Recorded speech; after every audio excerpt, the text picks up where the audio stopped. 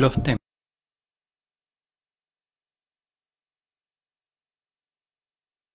templos. ¿Qué sabemos de ellos? ¿Quién los construyó y cuál es la finalidad de estas estructuras? ¿Son lugares de culto o acumuladores de energía? ¿Qué tienen en común los templos dedicados al Dios único? ¿Por qué el famoso santuario del Islam, la Kaaba, tiene forma de cubo? ¿Y por qué la perla de la ortodoxia, la Catedral de Santa Sofía de Kiev, tiene forma de pirámide?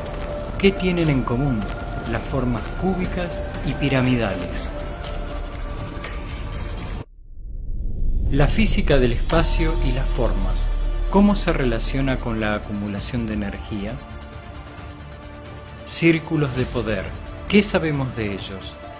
Los templos de los templarios, ¿cuál es su peculiaridad?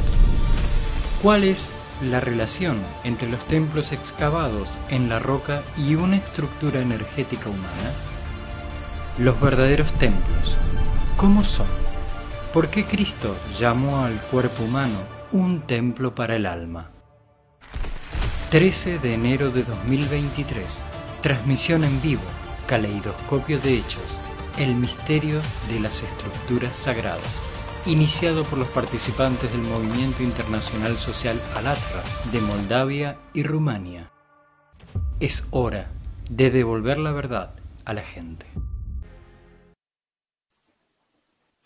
Buenas tardes, queridos amigos. Nos complace darles la bienvenida a la edición del Caleidoscopio de Hechos número 30, el misterio de las estructuras sagradas. Este episodio del Caleidoscopio constará de dos partes.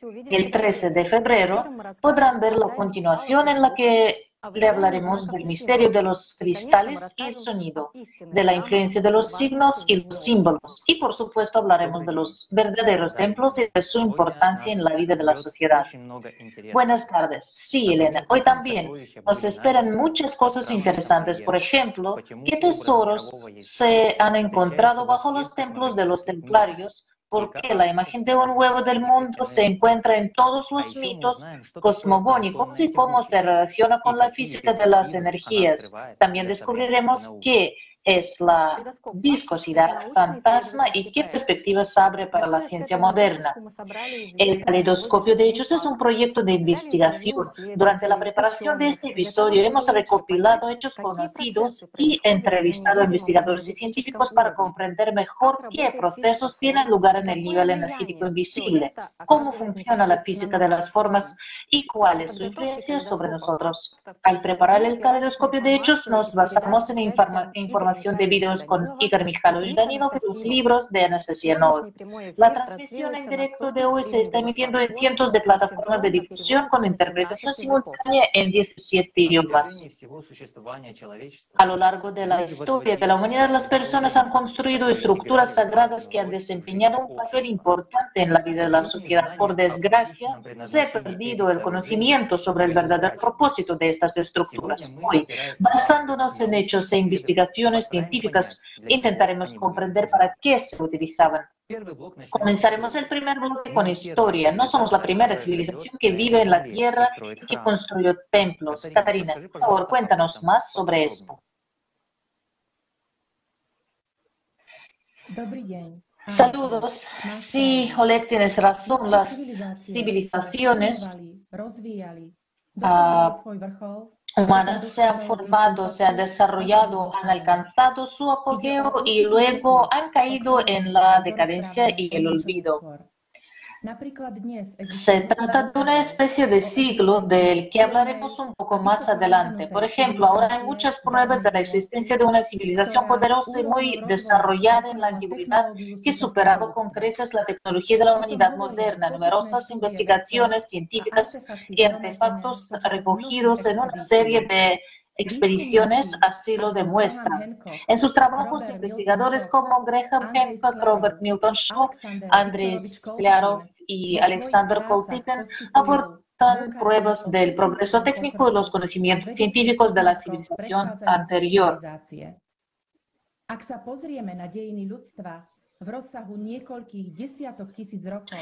Si observamos la historia de la humanidad a escala de varias decenas de miles de años, podemos ver un patrón interesante que se manifiesta en el desarrollo cíclico de acontecimientos importantes y significativos. Estas etapas se describen de forma especialmente ilustrativa en el hinduismo. Yuga, en la cosmología hindú, se refiere a eras que se sustituyen cíclicamente en la siguiente secuencia y representan la rueda del tiempo. La primera era es Satya Yuga o Krita Yuga, la edad de oro, de la verdad y la pureza. Luego sigue Treta Yuga o la edad de plata. La tercera época es Dvapara Yuga o la edad de bronce. Y la época final es Kali Yuga o la edad de hierro en la que vivimos ahora. Estos 4 yugas constituyen el ciclo de desarrollo de la civilización de 12.000 años. Es decir, cada yuga dura unos 3.000 años. En cada yuga subsiguiente dentro del ciclo disminuye la comprensión de la verdad, la pureza y la moralidad. La humanidad ha pasado por estos ciclos más de una vez. La humanidad moderna vive al final del Kali Yuga. ¿Qué dicen al respecto las leyendas y los calendarios de los diferentes pueblos del mundo? Averigüémoslo en el siguiente video.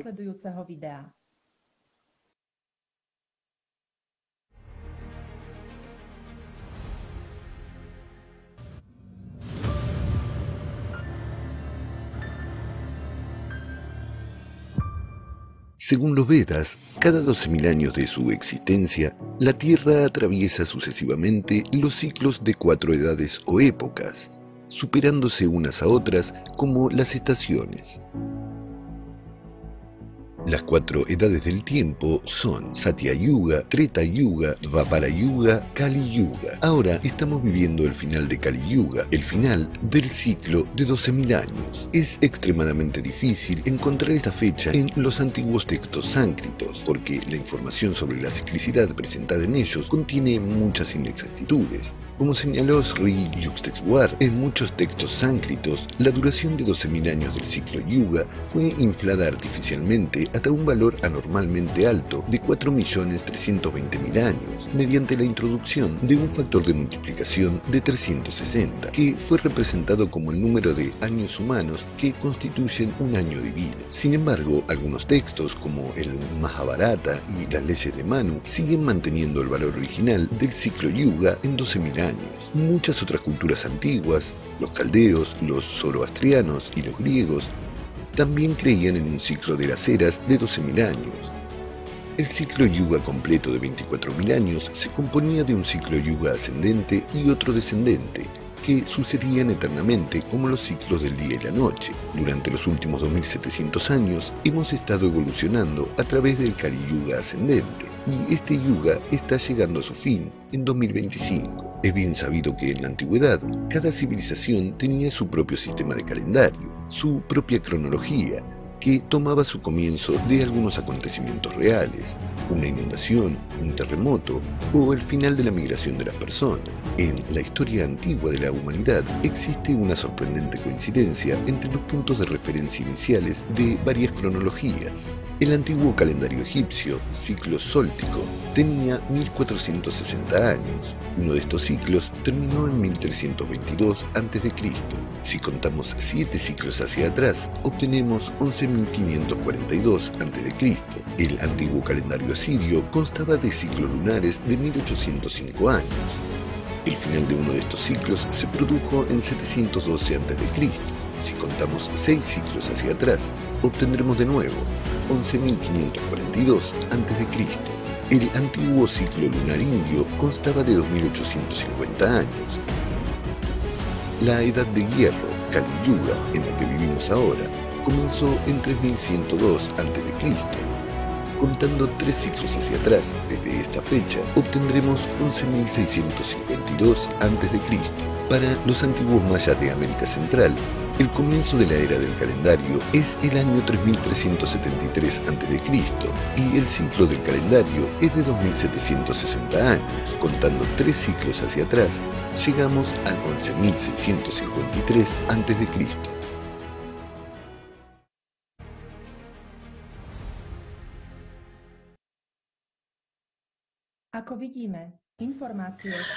Como vemos, la información que ha llegado hasta nuestros días apunta a una misma fecha. Estamos viviendo el final del ciclo. El periodo de transición entre ciclos está siempre asociado a graves cataclismos que, como demuestran las evidencias arqueológicas y los datos geológicos, se producen regularmente en nuestro planeta con una periodicidad de 12.000 años. Es casi imposible explicar esta similitud de los calendarios de distintos pueblos, separados por océanos y desiertos, en una sola fecha por casualidad. El punto de partida de todos los calendarios fue un acontecimiento global y ese acontecimiento fue una catástrofe geológica global. Ocurrió hace 12.000 años y provocó el hundimiento de una gran isla o archipiélago en el Atlántico Norte, la Atlántida. Los hechos sobre la existencia de la Atlántida y su desaparición se han conservado en numerosas fuentes escritas, mitos y leyendas. Puede obtener más información al respecto en la película Atlántida, la élite en búsqueda de la inmortalidad y el Caleidoscopio de Hechos. Todos ellos demuestran que estos acontecimientos tuvieron lugar hace 12.000 años y una vez más somos testigos de un ciclo que está llegando a su fin. Es en este tiempo que vivimos ahora y ya estamos observando cómo el planeta se estremece por cataclismos que no han sido vistos antes por la civilización actual. Ahora no podemos influir en los procesos cósmicos que causan esto, pero necesitamos conocer la verdad y basándonos en ella, tomar una decisión que afectará al destino de la civilización que actualmente vive en el planeta. 12.000 años es solo un ciclo. Rebobinemos el tiempo hacia el pasado y despleguemos toda la cadena de acontecimientos que tuvieron lugar en el planeta después del diluvio, durante el cual la Atlántida dejó de existir. En la mitología egipcia existían leyendas sobre la Edad de Oro, la época del renacimiento espiritual de la humanidad. Septepi es un antiguo concepto egipcio que significa el primer tiempo o el primer momento. Sep significa tiempo, tepi, primero. El comienzo de la existencia cósmica. Hablaremos de ese tiempo hoy, pero me gustaría señalar de inmediato que en ese momento las personas que se estaban desarrollando espiritualmente, esforzándose por la transformación interior y la perfección, vivían en la tierra, mientras que aquellos que no compartían estos valores y continuaban viviendo con puntos de vista muy diferentes de la negligencia y el consumismo, fueron a vivir bajo tierra. Hasta el día de hoy existen numerosas pruebas de la existencia de ciudades subterráneas y complejos de templos. A continuación, daremos solo algunos ejemplos. En todo el mundo se han encontrado antiguas ciudades subterráneas en las que podían vivir simultáneamente decenas de miles de personas. He aquí algunos ejemplos. Derinkuyu es una ciudad subterránea de Turquía. 12 pisos se adentran en la tierra. Todos los pasillos y túneles tienen una ventilación excelente. Los investigadores creen que solo se ha descubierto una pequeña parte. Hay hipótesis de 20 pisos aún no descubiertos. Antiguas cuevas en el territorio de China. Longyu, su superficie total es de más de 30.000 metros cuadrados. Se desconoce qué tecnología se utilizó para excavar estas cuevas y realizar mediciones arquitectónicas. Situado en el territorio de China, también enormes cuevas misteriosas. Huashan cuenta con una multitud de columnas de piedra y estructura única del material trabajado. Esto es solo una parte de los misterios del mundo subterráneo. ¿Qué civilizaciones vivieron bajo tierra y cómo se construyó todo esto? Para más información, vea la serie Caleidoscopio de Hechos en ALLATRA TV.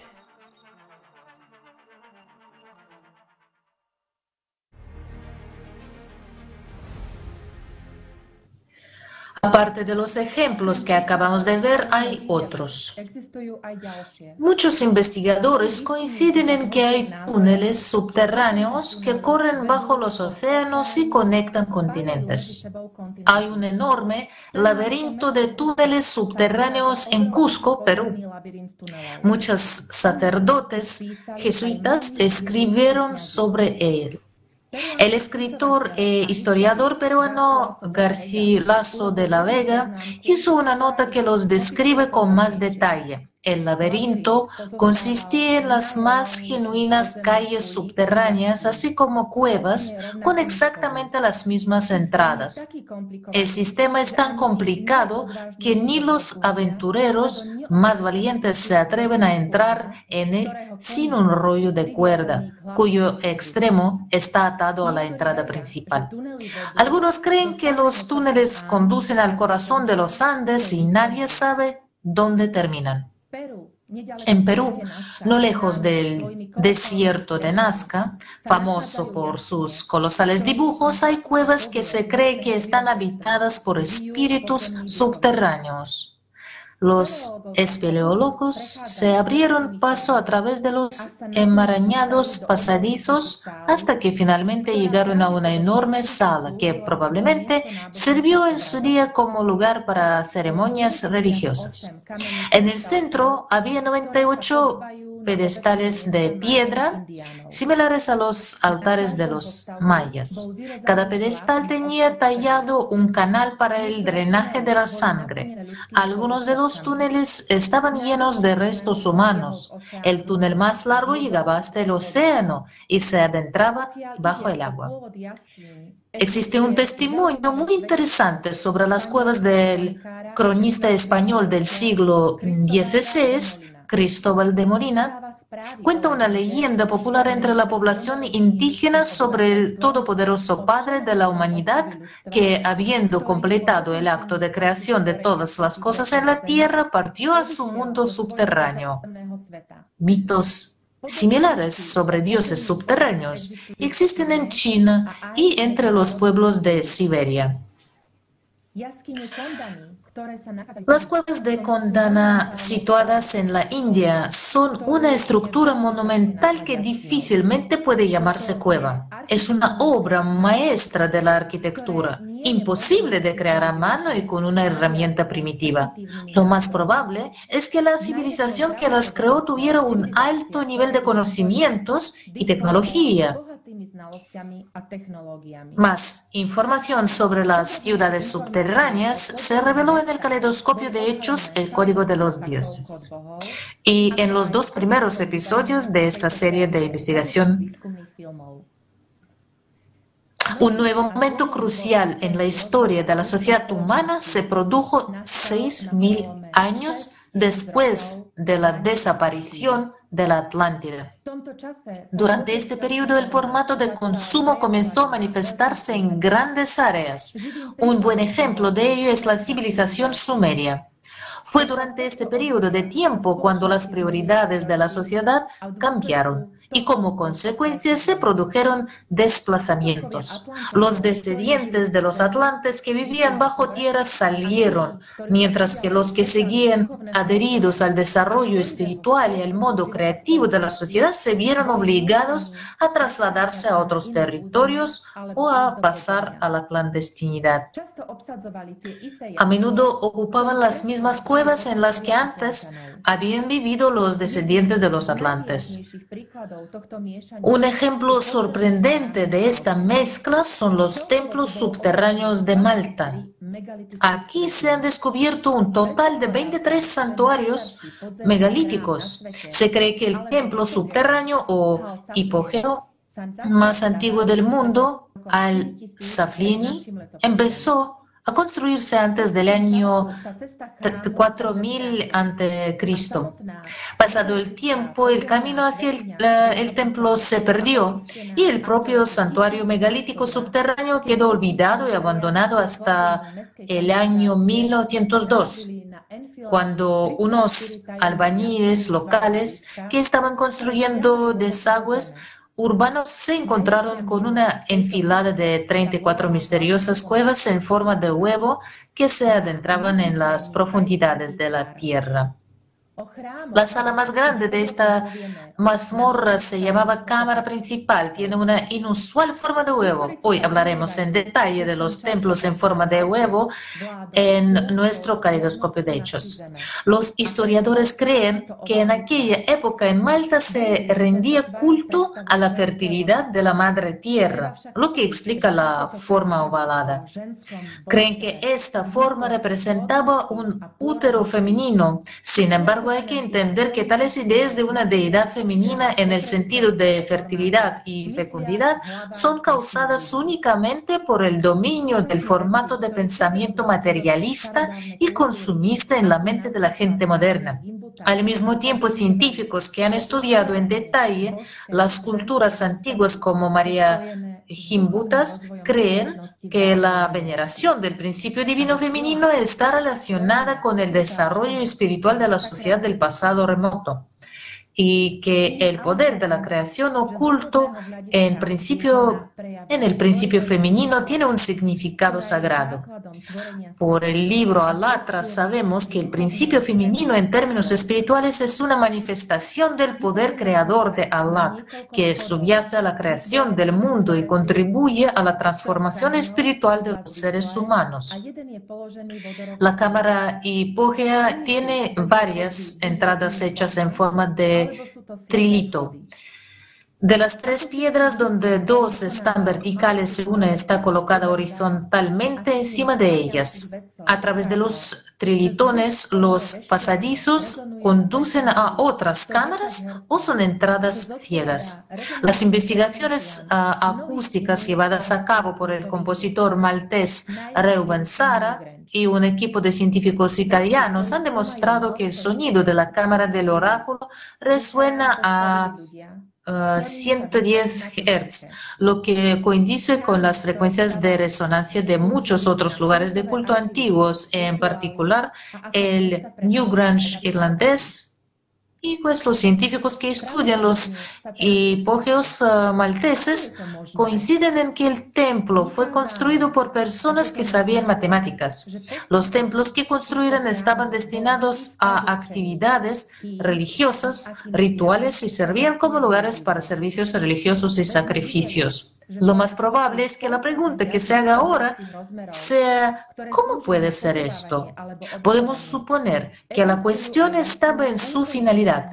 ¿Por quién y para qué se utilizaba la cueva? Al fin y al cabo, hemos visto que junto a cuevas pomposas de enorme tamaño que servían para enterramientos o sacrificios, hay cuevas de un tipo muy diferente, con forma de huevo, y quienes vivían en ellas rendían culto a la Madre Tierra. El culto a una Madre Universal es prácticamente omnipresente. Las mujeres participaban activamente en la vida espiritual de la sociedad. En la antigüedad se veneraba especialmente el principio divino femenino. Se han encontrado numerosas estatuillas femeninas con signos y ornamentos sagrados tallados, lo que indica que aquellos pueblos veneraban el principio creativo femenino porque en él se encuentra una fuente muy poderosa de fuerza vital. Pero ahora la palabra Natalia, que nos hablará de la vida de las personas que permanecieron en la tierra en la época en que los descendientes de los atlantes aún estaban bajo tierra y de los valores por los que se guiaban. Gracias, Catarina. Hola a todos. Y como hemos visto, los que estaban bajo tierra construyeron enormes complejos de templos para reunir a un gran número de personas. Estamos llamando específicamente su atención sobre esto y más tarde los oradores nos dirán por qué los sacerdotes hicieron esto y qué objetivos perseguían. Al mismo tiempo, la gente que permaneció en la superficie de la tierra tenía un modo de vida pacífico, sin estratificación, ni clanes, sin sacerdotes, ni jefes. Los científicos han identificado una gran cantidad de pruebas de vida pacífica y, lo que es más importante, pruebas de la prevalencia del conocimiento y los valores espirituales en la sociedad. que pueden verse en una gran cantidad de artefactos con signos y símbolos característicos. Según la arqueóloga estadounidense María Gimbutas, fue un largo periodo de notable creatividad y estabilidad, una época libre de conflictos. Su cultura era una cultura del arte. El arqueólogo Saredin Dural observó la ausencia de estratificación social. Todas las casas eran más o menos iguales, no había edificios administrativos ni casas taller. Según concluyó el equipo de arqueólogos dirigido por Jan Hodder, mujeres y hombres tenían el mismo estatus en la sociedad. No se encontraron rastros de guerra o violencia. No había no había muros de fortaleza especiales.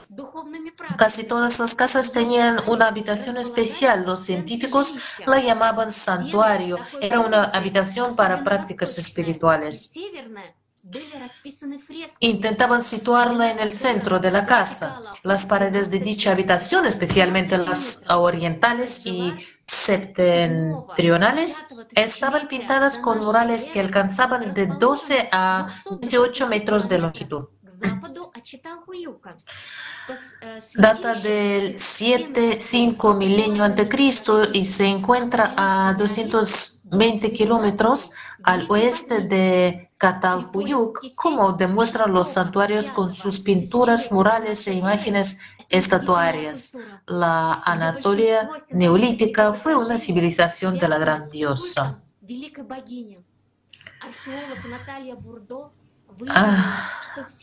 Bueno, la arqueóloga Natalia Burdó reveló que todas las imágenes sagradas femeninas de la cultura Cucutini Tripili son la encarnación de ciertos aspectos, manifestaciones o propiedades de la personalidad de la Gran Madre. Los restos de los enterramientos no muestran signos de muertes violentas.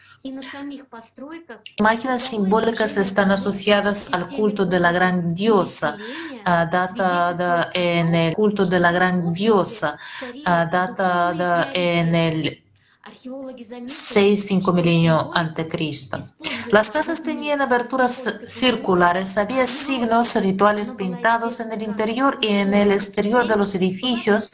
La sucesión circular de casas en el sistema de la ciudad o asentamiento indican que su sociedad estaba dominada por prioridades espirituales. Los arqueólogos han observado que el simbolismo utilizado por los habitantes de la cultura Cucutini Tripili, también conocida como cultura Cucutini, en Europa se utilizaba en la cultura china Yangshao, datada en el quinto y segundo milenio antes de Cristo, en la cultura Anasazi. Es un misterio para los arqueólogos que estas personas expresaran palabras con el uso de símbolos artísticos, incluidos los que más tarde adquirieron importancia en las culturas del antiguo Egipto, la antigua China y la India, muy alejadas de este lugar. Se trata de los símbolos del yin y yang, las esvásticas, el símbolo del árbol del mundo, las insólitas imágenes rayadas que más tarde se convirtieron en características de la indumentaria del antiguo Egipto. Es interesante que los montículos o estructuras piramidales estén presentes en las culturas de estos países. Esto sugiere que los pueblos de la antigüedad conocían las estructuras piramidales y las prácticas espirituales asociadas a ellas. Además, erigen tales pirámides en lugares específicos según determinadas orientaciones estelares. Estas estructuras siguen existiendo hoy en día, según las excavaciones arqueológicas. En muchos pueblos con culto al principio femenino ocurre lo mismo que en la cultura Cucutini Tripili, es decir, no hay guerras ni desigualdades. Arcaim, cultura sin tasca. Este era un país de pueblos, sus habitantes vivían pacíficamente y no luchaban contra nadie. Obsérvese que los primeros asentamientos tenían forma ovalada, luego redonda, más más tarde rectangular o cercana a un cuadrado. Los habitantes de Arcaim sabían que las formas arquitectónicas influyen mucho en las propiedades físicas del espacio y del ser humano. Por eso, antes de construir sus ciudades, llevaban a cabo una compleja planificación y diseño arquitectónico, teniendo en cuenta la posición geográfica y las peculiaridades del paisaje circundante. Todos los asentamientos del país de las ciudades estaban situados cerca de ríos y lagos. Cuando el cauce del río no rodeaba completamente el territorio, los habitantes construían por su cuenta un canal especial para estar rodeados de agua. Cerca de cada asentamiento, a una distancia no superior a 1 kilómetro, tenía que haber una montaña o una colina. Cabe destacar que en muchas culturas construyeron montículos santuarios piramidales. Originalmente no eran lugares de enterramiento, eran lugares que contribuían al desarrollo espiritual de las personas. Con el tiempo, estos lugares se convirtieron en lugares de poder, ya que la gente llevaba mucho tiempo practicando ahí el trabajo de superación personal, es decir, poniendo el poder de su atención en su desarrollo espiritual. Sin embargo, cuando el conocimiento de la transformación espiritual empezó a perderse, los montículos y las estructuras piramidales se utilizaron cada vez más como tumbas para enterramientos, honrando así a la muerte en lugar de a la vida.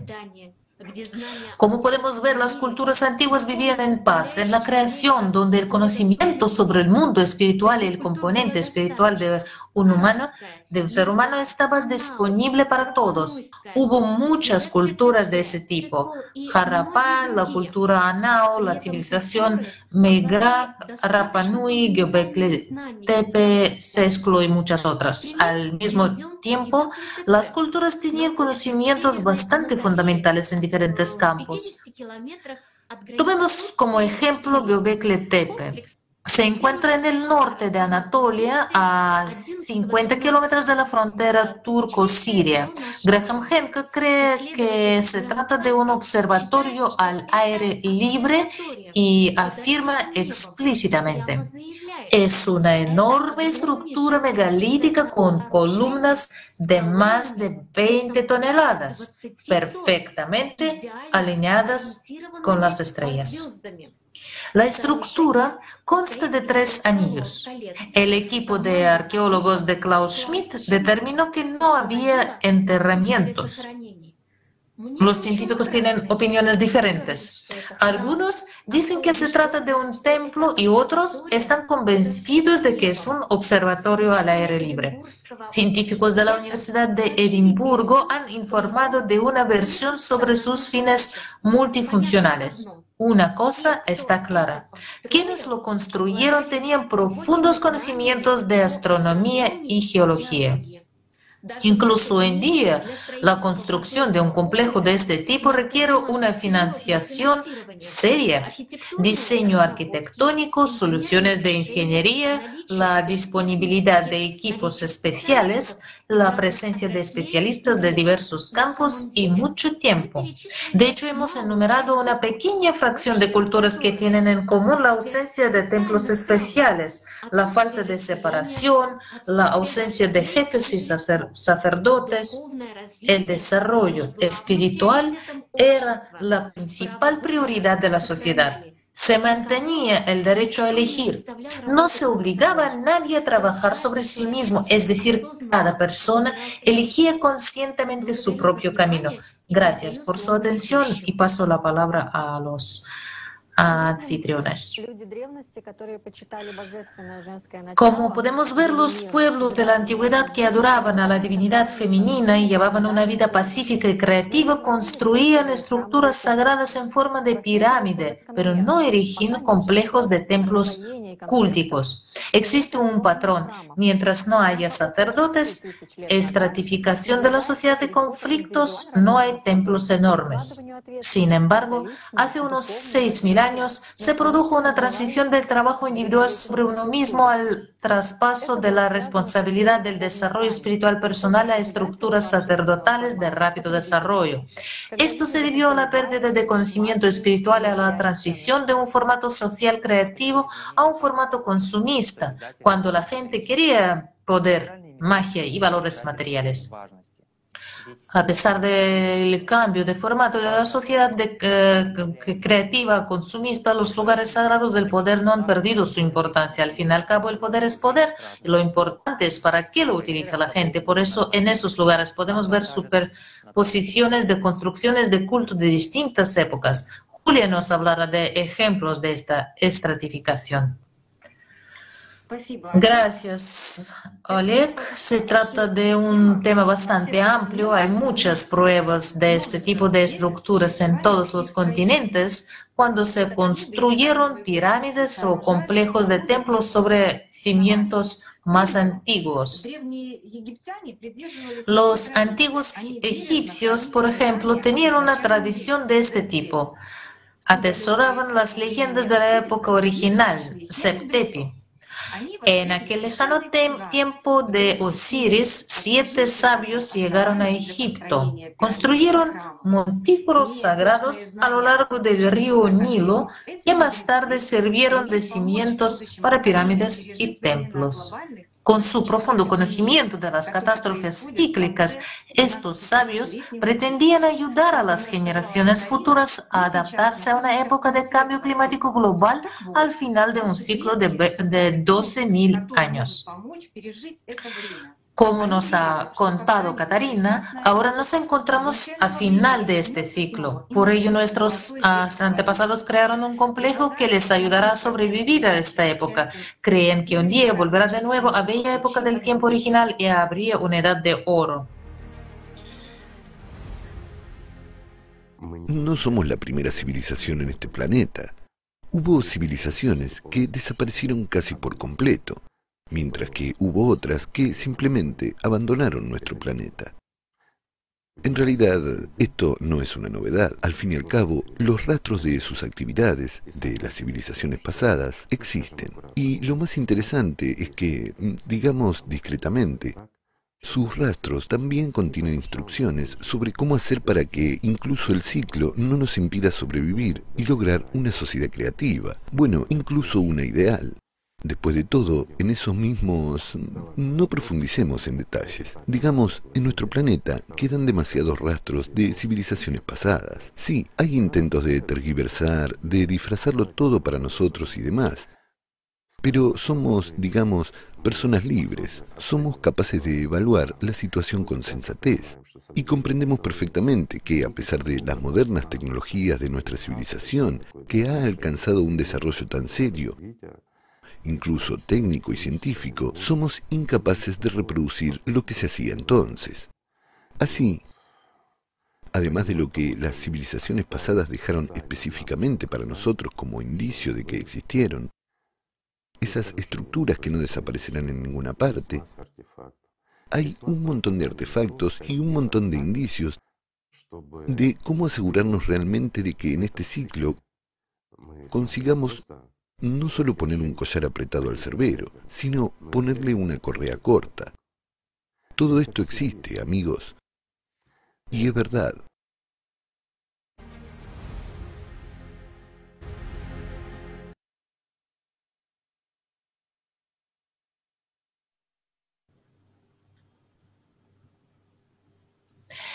Esto fue un fragmento de la transmisión Claves del Futuro con la participación de Igor Mikhailovich Danilov. Gracias, Igor Mikhailovich. Los egipcios nos han legado toda una biblioteca de información, aún no del todo explorada por el ser humano en forma de antiguos edificios emblemáticos como las pirámides de Giza, la pirámide de Unis o el templo de Edfu, dedicada al dios Horus. El templo de Amon-Ra en Al-Karnak es el templo central del complejo de Karnak. El emplazamiento del complejo de Karnak no se eligió por casualidad. En el antiguo Egipto se creía que Karnak, entonces se llamaba Tebas, fue la primera ciudad fundada sobre un montículo original que surgió de las aguas del caos al principio del mundo. En aquella época, el dios creador Atum, en algunos papiros Ptah, estaba de pie sobre este montículo que inició la creación del mundo. El emplazamiento del templo, según pensaban los egipcios, eran estos cimientos originales. El templo fue colocado aquí por esta misma razón. Durante el reino antiguo, el centro de culto a Hathor se estableció en Dendera, uno de los más famosos del lugar y el mejor conservado del Alto Egipto es el templo de Hathor. Tal y como se nos presenta hoy en día, se trata al menos de la tercera reencarnación del templo. Además, según los arqueólogos, es bien sabido que hubo un templo en ese emplazamiento construido bajo el faraón Tutmosis III. Tercero. Además, una inscripción en uno de los muros de Dendera menciona al faraón Pepi I de la sexta dinastía, lo que indica el origen más antiguo del templo. A finales de 2021, arqueólogos de la Academia Polaca de Ciencias y de la Universidad de Oriente de Nápoles descubrieron lo que creen que es uno de los templos egipcios perdidos del Sol, el tercero que se encuentra, el primero que se descubre en medio siglo. Durante las excavaciones realizadas bajo el templo de Nusera, los investigadores se toparon con una estructura más antigua hecha de adobe. Este descubrimiento indica que hubo un edificio más antiguo en el lugar. Hoy en día existen en todo el mundo numerosas estructuras sacras que conservan siglos de historia. Vemos algunos ejemplos. Líbano, el complejo del templo de Baalbek está construido sobre una plataforma megalítica más antigua. En la base de la plataforma se encuentran piedras monolíticas que pesan un promedio de 360 toneladas y los 3 megalitos más grandiosos de la plataforma de Baalbek pesan 800 toneladas cada uno y forman el llamado famoso trilito. Camboya. Angkor Wat, uno de los mayores complejos de templos del mundo, está situado en la llanura aluvial del río Mekong. Todos los templos principales del complejo de Angkor Wat también conservan rastros de haber sido construidos directamente sobre estructuras anteriores. En la región de Java Occidental, Indonesia, hay un yacimiento megalítico Gunung Padang.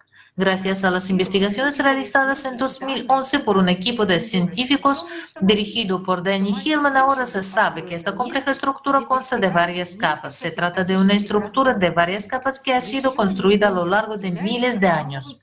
Machu Picchu, en Perú, es considerado una obra maestra de la arquitectura y la ingeniería.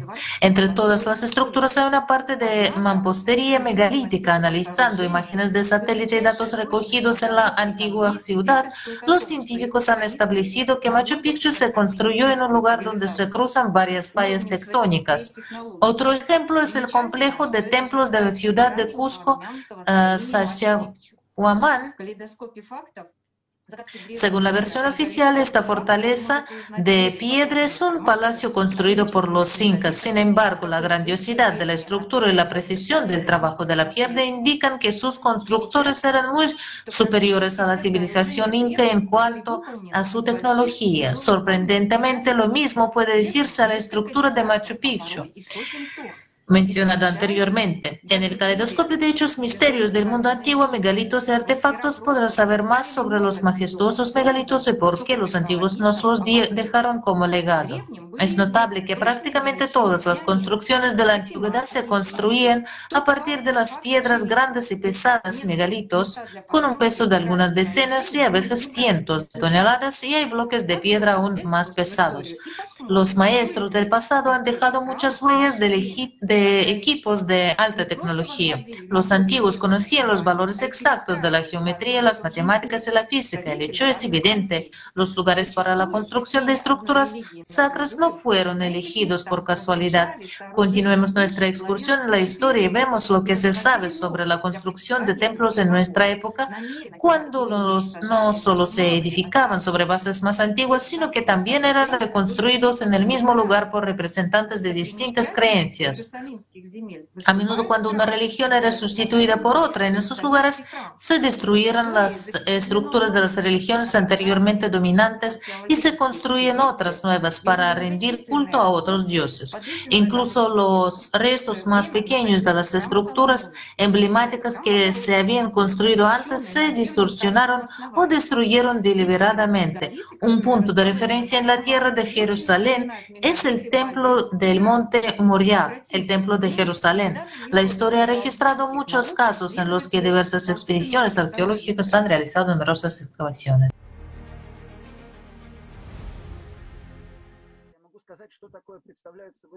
Puedo decirte cuáles son los megalitos del monte del templo, porque los he estudiado 2 veces. He estado 2 veces en el túnel de Kotel. Fui ahí la segunda vez a propósito, aunque es muy difícil llegar. Hay que reservar una excursión con 3 o 4 meses de antelación para entrar en el túnel de Kotel. La segunda vez que fui, ya era bastante difícil escabullirte del guía para pasear por tu cuenta, porque cuando vas con un guía en un grupo de 20 a 30 personas no ves nada, así que cada vez tenía que quedarme atrás y caminar por mi cuenta y explorar. Así que al estar allí por primera vez me hice una idea general, qué es el túnel del Kotel y el parque arqueológico que hay encima.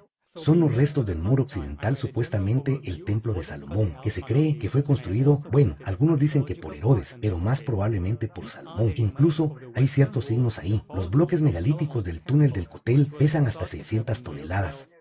En el parque arqueológico son más pequeños, de unas 100 toneladas. En general, los bloques de ahí pesan unas 50 o 30 toneladas, pero en el túnel del Kotel, el peso de los bloques más grande llega hasta 600 toneladas. Entre ellos, como suele ocurrir, no se puede meter ni la hoja de un cuchillo, y hay señales por todas partes de que, por alguna razón, este túnel del Kotel no fue construido por Salomón, sino por Herodes, lo que plantea una pregunta: ¿por qué? Ya era el principio de nuestra era, pero los bloques tan antiguos están cubiertos de fuertes cambios secundarios.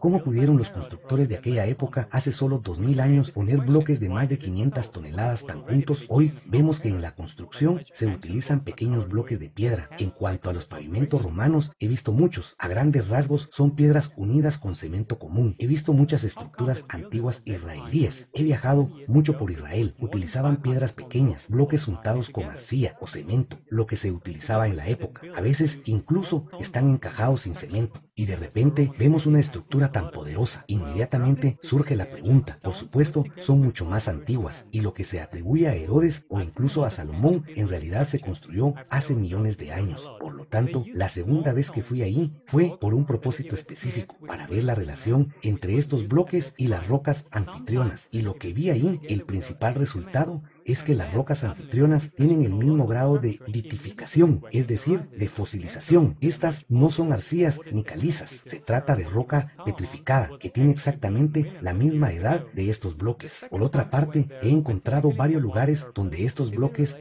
de aquí se incrustan directamente en esta roca, sin ningún límite. En otras palabras, esto es claramente un complejo de la misma época. Y como esa roca tiene unos 15 millones de años, resulta que toda esta estructura antigua tiene de hecho aproximadamente la misma edad neógena. En otras palabras, se trata de estructuras neógenas que han sobrevivido y se conservan en todo el mundo. Esta es mi especialidad. Estudio estas estructuras. Están por todas partes. Y estas estructuras sobrevivientes de una civilización posterior, de la época de Salomón, de la época de Herodes, los romanos las utilizaron para sus propios fines, no solo en Israel, no solo en el monte del templo, sino en otros lugares de Israel. He visto muchas de estas antiguas ciudades megalíticas en Italia, en España, que fueron construidas usando pequeños bloques y a veces en capas, es decir, diferentes civilizaciones las usaron con algún tipo de fortificaciones como alguna ciudad antigua. Simplemente las construyeron para sus necesidades. Así que resulta que vemos una secuencia de civilizaciones durante al menos los últimos 15 a 20 millones de años que utilizaron las mismas estructuras y las han construido. Exactamente lo mismo en el monte del Templo de Jerusalén, exactamente lo mismo en otras partes de Israel. Casi todas las ciudades en el centro de Italia se construyeron de esta manera, pero ahí están, por supuesto, no millones de años, son diferentes, son más jóvenes, porque las estructuras originales tienen más bien cientos de miles de años. Y en España vemos de nuevo las ciudades que probablemente lo fueron durante millones de años y sobre ellas se construyeron construcciones más modernas. Incluso este templo de Júpiter, no podemos decir que es romano, porque, por ejemplo, en la isla de Sicilia, el Valle de los 7 Templos, estudié cuidadosamente estos enormes templos, ruinas, columnas que tienen a veces 3 metros de diámetro. Columnas, edificios altos, creo que por una serie de signos, y lo tengo todo en mis informes sobre el sitio que fueron construidos hace cientos de miles de años. Pero cientos, varias decenas de miles de años sobre alguna base neógeno antiguo. Y así, de nuevo resulta un pastel de varias capas. También Baalbek, muy probablemente vemos ruinas ahí, tanto neógeno y las ruinas que fueron construidas por una civilización cientos o muchas decenas de miles de años atrás. Y luego las civilizaciones antiguas llegaron ahí, cananeos, fenicios, romanos y así sucesivamente, y las utilizaron también, las construyeron.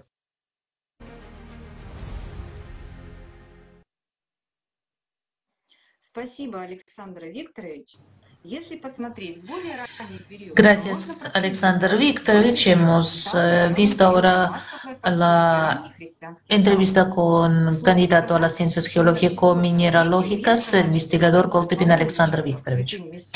Si nos fijamos en el periodo anterior, se puede rastrear como en cuarto siglo fue el comienzo del periodo de construcción masiva de templos cristianos primitivos. Por cierto, fue en el siglo IV cuando comenzó a popularizarse fuertemente la peregrinación a los santos lugares, a raíz de la llamada peregrinación a Jerusalén de la emperatriz Helena, madre de Constantino el Grande.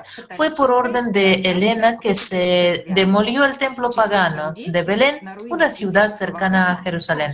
En su lugar se construyó un templo cristiano, la Basílica de la Natividad. Hoy está dividida entre 3 parroquias, la Iglesia Ortodoxa de Jerusalén, Católica Romana y Apostólica Armenia.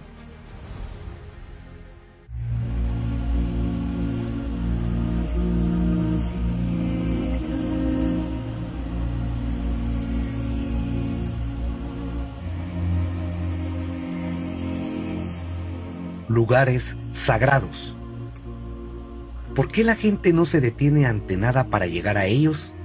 Están dispuestos a recorrer grandes distancias, a menudo caminando cientos de kilómetros. ¿Qué tienen de especial? ¿Qué clase de secreto guardan? Cuando viajo por distintos países, me resulta interesante estudiar las costumbres y tradiciones locales. Siempre voy a los templos. Una vez, en Turquía, visité Santa Sofía, la Catedral de Santa Sofía, y entonces ocurrió algo. Es muy difícil de describir con palabras, pero no había experimentado nada parecido en todos los años de mis viajes. Surgió ante mí la pregunta, ¿qué tiene de especial este lugar?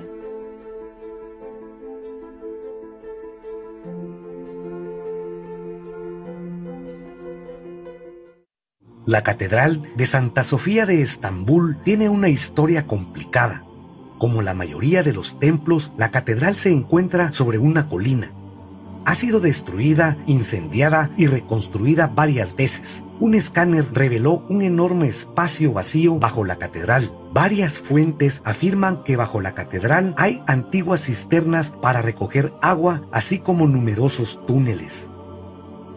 Hoy en día, Santa Sofía es un lugar importante para 2 religiones, el Islam y el cristianismo. Antes hubo una iglesia que a su vez se construyó sobre el santuario de Artemisa.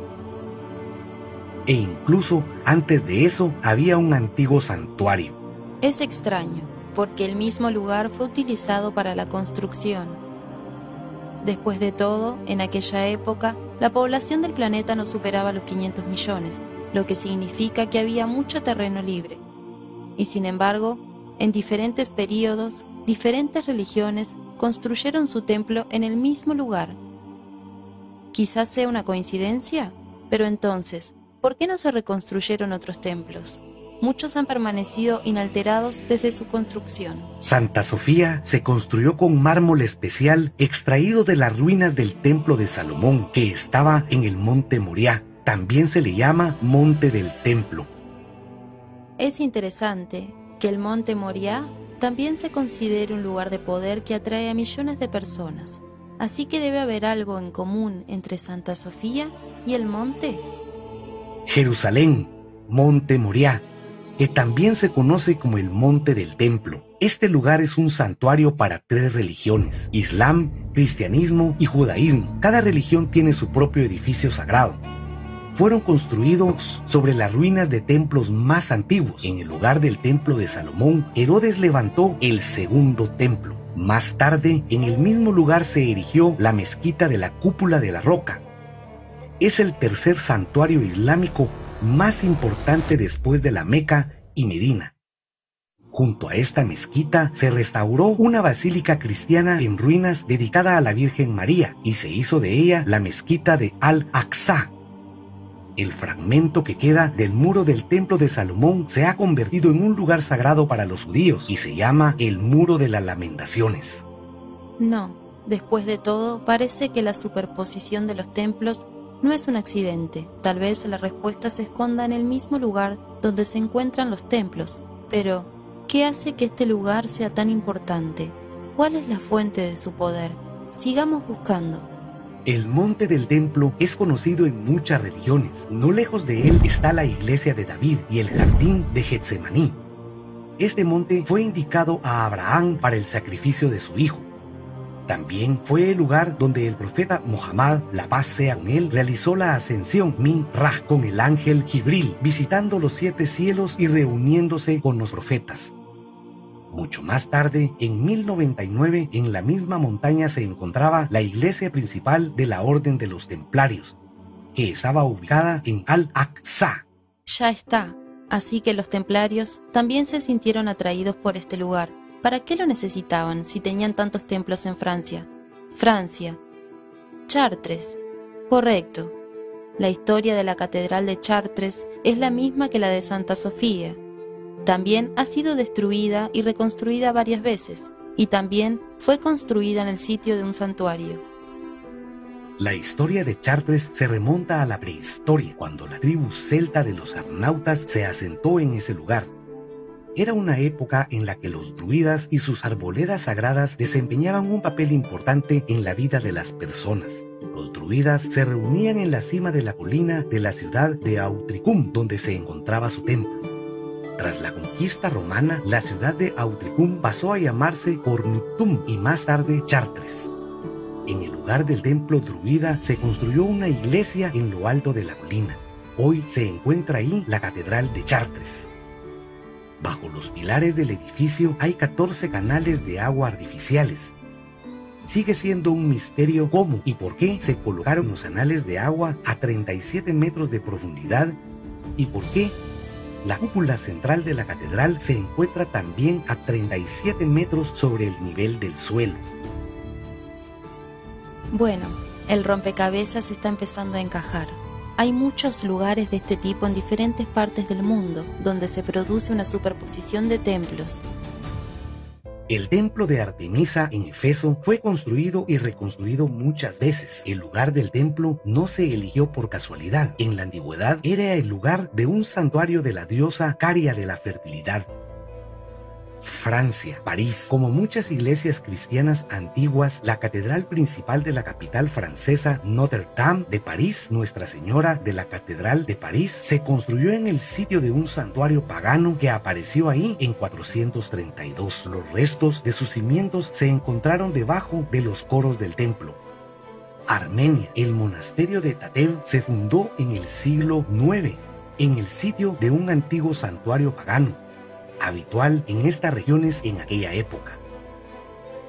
Rusia. En el siglo XIX se llevaron a cabo trabajos de desmantelamiento de la primera iglesia de Moscú, la iglesia de la Natividad de Juan el Bautista, durante los cuales los investigadores llegaron a la conclusión que esta iglesia se construyó exactamente en el sitio de un santuario pagano.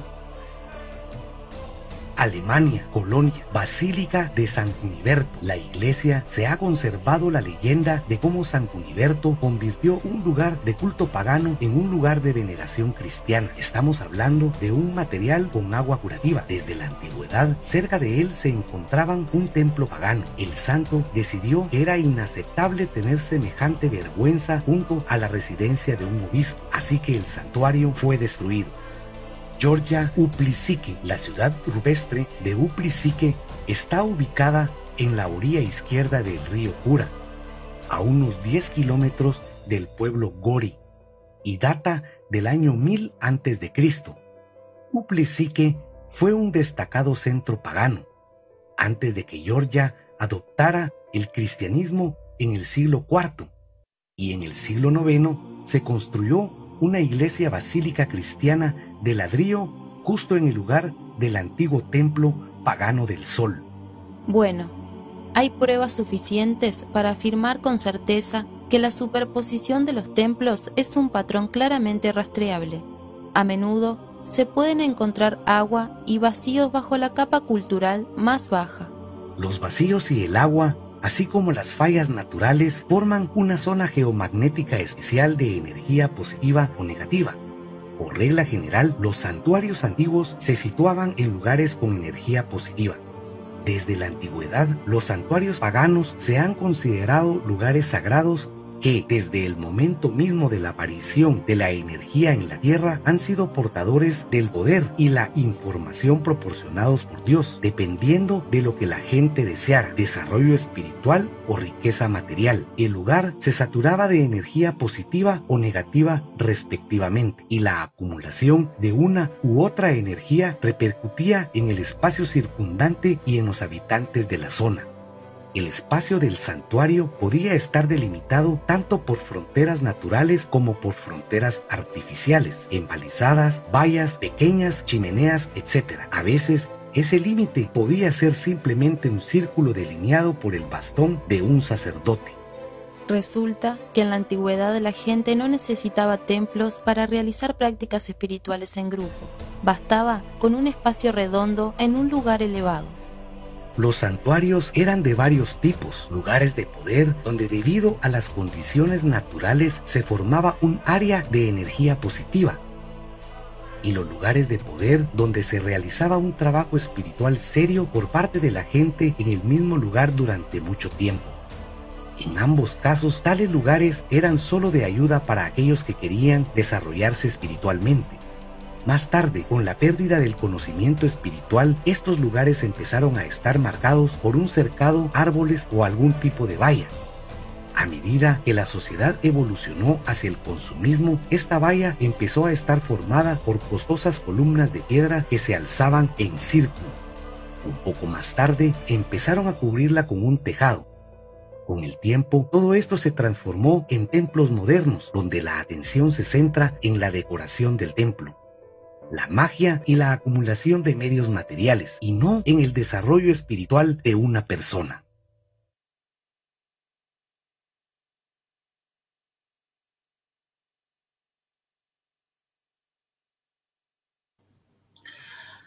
Después de todo esto, está claro que la superposición de edificios religiosos en los sitios de antiguos templos paganos no fue accidental.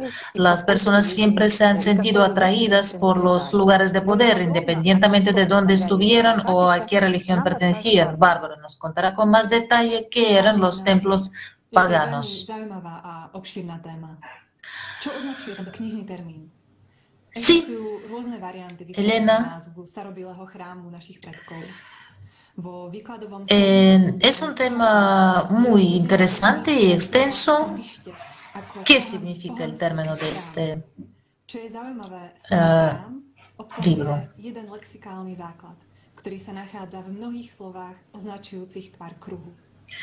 Hay varias explicaciones sobre el origen del nombre de un antiguo santuario de nuestros antepasados. En el diccionario explicativo de Ushakov, la definición de santuario es templo pagano, capiche. Lo Interesante es que la palabra templo contiene una base léxica común presente en muchas palabras que denotan la forma de un círculo. En este caso, un templo pagano, capish, es una estructura de sección redonda o es simplemente el nombre de un lugar sagrado al aire libre, delimitado por un perímetro circular. La raíz kap en la protolengua original también parece haber significado redonda. En inglés se conserva en la palabra cup, copa, anillo, y estos, como sabemos, tienen forma redonda. Además, la palabra capiche también podría significar algo que está en una colina, en lo alto. También encontramos esta raíz en la lengua latina, en la palabra caput, cabeza. También está presente en la palabra cúpula, la cubierta superior de un local circular en forma de semisfera. Hablaremos de las cúpulas un poco más adelante, pero por ahora volvamos a los templos paganos capiches. Cabe destacar que la palabra kap en eslavo antiguo significa imagen, escultura, estatua. De ahí viene el nombre de un edificio religioso, templo pagano, capisha. Un templo pagano sencillo tenía el aspecto de una zona circular vallado con una estatua de madera o piedra que significaba algún tipo de deidad adorada por los lugareños. Como sabemos, un círculo es un antiguo símbolo del alma o manifestación del mundo espiritual. Un círculo significaba la separación de las dos esferas, material y espiritual. Cabe señalar que observamos esta forma de templos paganos entre diferentes pueblos. Es decir, en la sociedad prevalecían las prioridades espirituales y originalmente en los lugares de culto no había lugar para los asuntos materiales de la naturaleza animal. A medida que los científicos siguen encontrando vestigios de estructuras misteriosas, templos y santuarios, poco a poco recrean una imagen de los valores antiguos y nos revelan los verdaderos conocimientos según los cuales vivían nuestros antepasados. Aquellos pueblos que construyeron templos paganos tenían al menos conocimientos de astronomía, geometría y física del espacio. Así, en el primer milenio antes de Cristo apareció en una montaña un asentamiento de adoradores del sol de los Cárpatos, el santuario de Lisina Kosmatska. El túnel de piedra tiene una característica especial, piedras gigantes, ni siquiera piedras sino rocas, porque son tan grandes como rocas que están como colgadas en el aire, perfectamente encajadas unas con otras. Lo más interesante es el carácter astronómico del santuario. En Lisina Kosmatska están bien conservados artefactos de los calendarios de tipo solar y zodiacal. No lejos de la montaña sacra se encontró otro santuario de la Ternoshora, relacionado con el anterior, en el que se rendía culto a una mujer madre. Todo el complejo de piedra pertenece al tipo de santuarios calendáricos. Son la prueba de que los antiguos conocían perfectamente el cielo estrellado, los planetas, las regularidades de las fases lunares y el ciclo solar anual. Reflejaban un conocimiento antiguo único sobre el universo y el ser humano, sobre los signos y símbolos, no solo en las construcciones arquitectónicas de los templos, su ubicación, sino también en los dibujos en las piedras. Por lo tanto, las estructuras de culto son un libro que puede leer cualquiera que tenga conocimientos. Otra característica observada sobre la ubicación de los templos paganos es que estaban cerca del agua o había un pozo cerca. El agua es un componente común de la naturaleza y en el conocimiento sagrado del universo, el agua era un símbolo de un mundo distinto de terrenal, por lo que a menudo se utilizaba para significar la conexión con el mundo espiritual. Desde la antigüedad, el agua actuaba como principio femenino, análogo al útero materno, así como la fecundación de óvulo del mundo. Algunas de las estructuras antiguas son enormes y se asemejan a un mapa simbólico del cielo estrellado. Las piedras de Karnak datan de finales del IV o V milenio antes de Cristo y fueron construidas por los habitantes preceltas de Bretaña. Traducido del bretón, Karn significa montón de piedras. Se utilizaban para observar la salida del sol durante los solsticios de verano e invierno y en los días de los equinoccios. Otro ejemplo inusual de la ubicación de un templo pagano se encuentra en la cima de David Hill. Se ha observado, se ha sugerido, que el nombre hace referencia a un antiguo culto a una deidad femenina, una diosa virgen, diosa gran madrina. La característica inusual de este templo pagano es que la montaña en la que se encuentra tiene forma piramidal. En él se han encontrado un asentamiento y un cementerio de la cultura sarrubines, siglo II a.C., y un antiguo templo pagano eslavo, siglo VI. Se ha observado que el yacimiento de David Hill está lleno de energía positiva y ahora este antiguo santuario se considera uno de los lugares del poder más fuertes.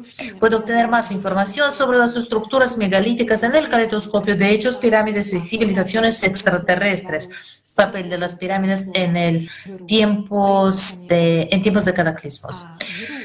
Es interesante que en el pasado los templos no tuvieran altares de sacrificio, aparecieron más tarde cuando la gente se interesó más por la magia que por el desarrollo espiritual. Después de todo, en el sentido espiritual, un sacrificio a Dios tiene un significado completamente diferente. Esta palabra apareció en ruso en el siglo XI en relación con la expansión del cristianismo y procede de la forma verbal de una palabra eslava antigua, живот, жрать, hacer sacrificio, y жру a su vez fue utilizado anteriormente por los eslavos en el sentido de devorar, verbo eslavo antiguo de origen indoeuropeo, es decir, comer. Por cierto, devorar estaba relacionado con la palabra del ruso antiguo живот, estómago, que en la antigüedad significaba vida. De ella procede la palabra eslava antigua животное, animal, que significa literalmente lo que vive. Es decir, se introdujo una especie de sacrificio material a alguna deidad a cambio de recibir ciertos beneficios en el mundo material. En el sentido espiritual, un sacrificio a un dios es un sacrificio de los intereses de la propia naturaleza animal, un rechazo de todo lo malo dentro de uno mismo. Así pues, parece que originalmente los templos paganos no se utilizaban para sacrificios. En algunos casos pueden haber sido lugares conocidos donde la gente acudía a aprender conocimientos espirituales a partir de signos y símbolos durante siglos para compartir sus experiencias, como por ejemplo los pueblos antiguos se reunían en sus cuevas sagradas aprendiendo de los petróglifos. Según pruebas, de hecho, hay ciertos lugares de poder en los que se reza en términos humanos ordinarios. Hay lugares donde generaciones han hecho sacrificios de animales o generaciones han rezado o algo parecido.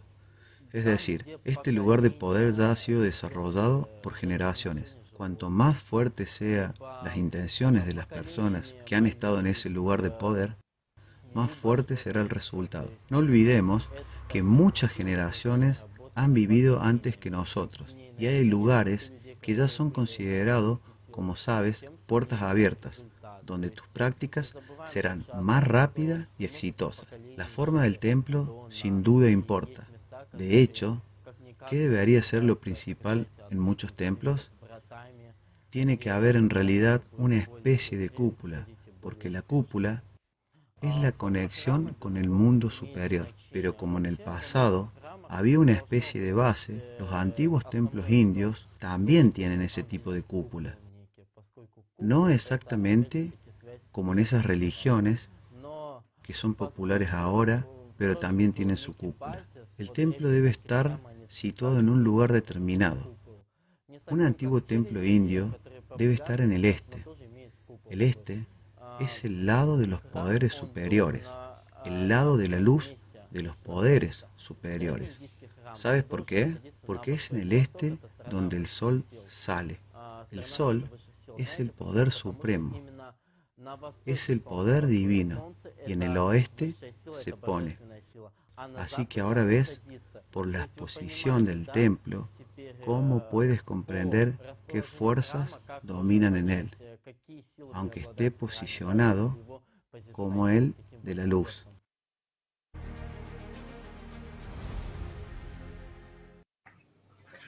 Los templos paganos a veces son idénticos a los lugares sagrados. Tales lugares habían sido señalados mucho antes del cristianismo, eran venerados por otras religiones y creencias. A menudo, como hemos visto, cuando una religión cambiaba a otra, se destruían las estructuras de las antiguas religiones dominantes y se erigían otras nuevas en los mismos lugares para honrar a otros dioses. Entonces, ¿qué son los lugares de poder, dónde y cómo aparecen? Recurramos a la opinión de Gulnara Urasmanova, maestra de la biolocalización y la práctica energética, miembro de varios sindicatos de artistas y críticos de arte. Veamos un video.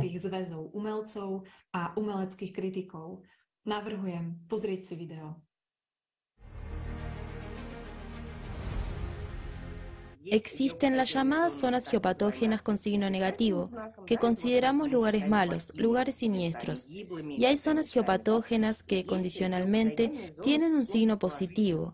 Es lo que ahora se denomina comúnmente lugar de poder. El lugar de poder, creo yo, es también una zona geopatógena, solo que con un signo positivo. Así que el lugar de poder es donde una persona recibe energía positiva. Los lugares negativos son aquellos en los que la energía es muy perjudicial para las personas, en cuanto a ciertos lugares, especialmente los de oración. Quiero decir, no tenemos iglesias en todas partes, no tenemos cruces o algunas mezquitas, pero cualquier lugar de oración es, en primer lugar, un lugar de poder. Y en este sentido, siempre ha habido gente que podía identificar y encontrar un lugar así. Los santuarios no son más que lugares de culto que se han ido desarrollando a lo largo de los años, a veces de los siglos, y es sobre todo un lugar de la propiedad física de la tierra, un lugar de poder, es decir, donde hay energía positiva. Y luego se fue rodeando de cosas como en algunos lugares aparecieron iglesias, en algunos lugares aparecieron capillas, en algunos lugares se construyeron mezquitas. Quiero decir, es la misma historia en todo el mundo. Un lugar de poder para que una persona sienta ese poder. Podría ser tan pequeño como 10 centímetros de diámetro más o menos. Podría ser una pequeña área de 60 metros de diámetro, ¿verdad? Y ese poder que fluye allí es precisamente el poder de la tierra. Otra cuestión es que los santuarios, las iglesias y las mezquitas habían cultivado su propia oración. Miles de personas acudían allí, cada una adorando a sus dioses, y así la energía de la plegaria siempre se sumaba allí.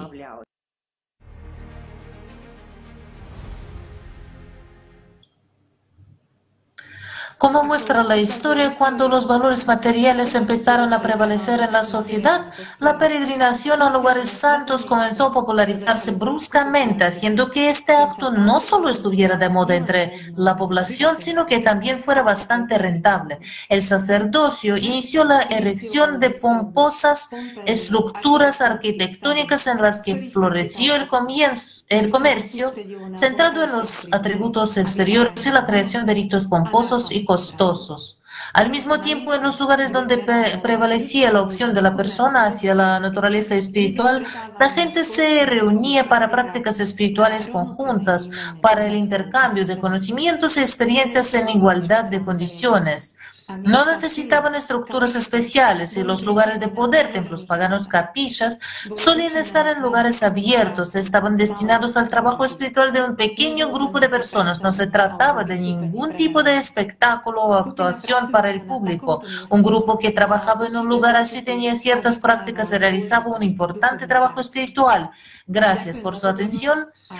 Vuelvo la palabra a los presentadores. Como vemos, los lugares de poder siempre han desempeñado un papel importante en el desarrollo espiritual de la sociedad. La energía especial de esos lugares no es misticismo, sino física real, la física que la gente del conocimiento conocía y practicaba en la antigüedad. Y solo ahora estamos empezando a tratar esta cuestión. Sí, Lena, tienes razón. Todo lo que consideramos sobrenatural o mágico es en realidad física no reconocida de energía útiles que la gente ha utilizado para sí misma de diferentes maneras dependiendo de su visión del mundo y de la prevalencia de los valores y creencias que los guiaban.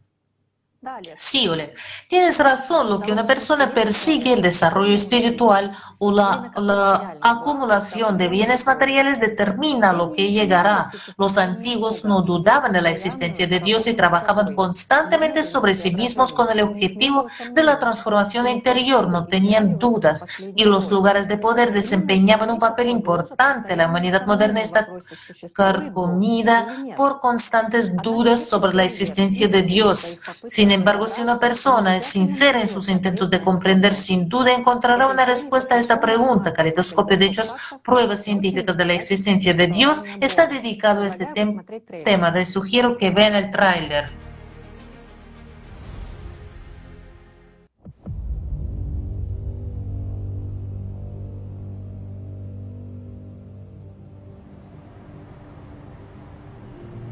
En una situación crítica, ¿a quién recurre una persona en sus pensamientos y de quién recibe ayuda? Los creyentes dicen que Dios ayuda a todo el mundo. Los ateos creen que se trata de algún tipo de inteligencia suprema.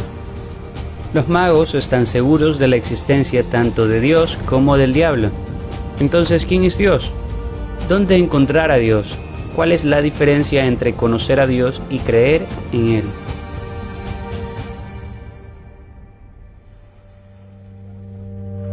En busca de respuestas, la gente se queda con sus propias dudas, pero siguen acudiendo tanto a las iglesias como a los magos, por si acaso. Muchos científicos ateos, en el proceso de descubrimiento científico, se han convertido en las personas más devotas a Dios. ¿Qué pruebas irrefutables de la existencia de Dios han encontrado para sus mentes?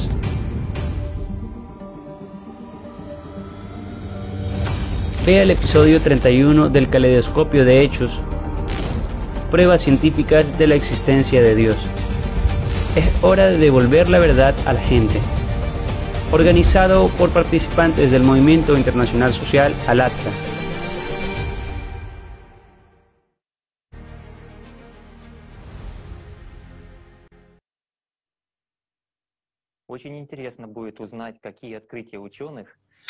Sería muy interesante escuchar qué descubrimientos han hecho los científicos que les han llevado a comprender que Dios existe. Y volvemos al tema de las estructuras sagradas y la física de sus formas. Sugiero ver un fragmento de una entrevista con Andrei Mikhailovich Burovsky, doctor en filosofía, profesor, historiador y arqueólogo.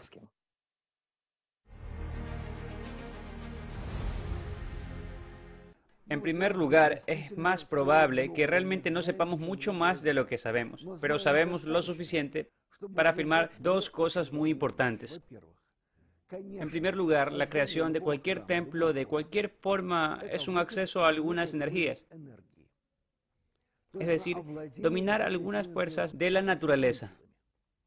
La pregunta es, ¿qué fuerzas? Incluso un detalle así, templos, cuevas, templos, pirámides, subimos, bajamos calabozos, pedimos ayuda a fuerzas superiores, pero ¿qué fuerzas? ¿Quién habita en las profundidades de la tierra? ¿Quién asciende? Ambos tipos de templos requieren casi el mismo esfuerzo, que es descender o ascender, pero la dirección es bastante diferente. En segundo lugar, al realizar alguna acción, una persona se cambia a sí misma. Muy bien, tomemos la posición del ateísmo primitivo. No hay nada, no hay fuerzas superiores, nada de nada. No hay fenómenos naturales, solo estamos tú, yo, y el mundo es como una plastilina. De acuerdo, ¿te acuerdas de Pavel Kogan? Son óvalos, los que desde niño me han disgustado. Desde pequeño he dibujado los ángulos rectos. Y aquí Pavel Kogan está dibujando un ángulo y no le gusta un óvalo. ¿Por qué? No quiere estar en un óvalo, en ese huevo cósmico. Se opone firmemente a entregarse a una fuerza superior. Y el segundo punto, no quiere armonía, paz, silencio, un óvalo, y no un óvalo alargado, sino un óvalo leve, o un círculo, o digamos, algo redondeado. Es la figura más armoniosa, lo más estable. Quiere estar constante, bajo constante, o dentro de lo sostenible. Y si no quiero, si me enfrento al mundo entero lo llevo dentro. No, dibujaré el ángulo. Al agresor no le gustará el óvalo, le gustará el ángulo. Y en diferentes estados, la persona prefiere diferentes figuras.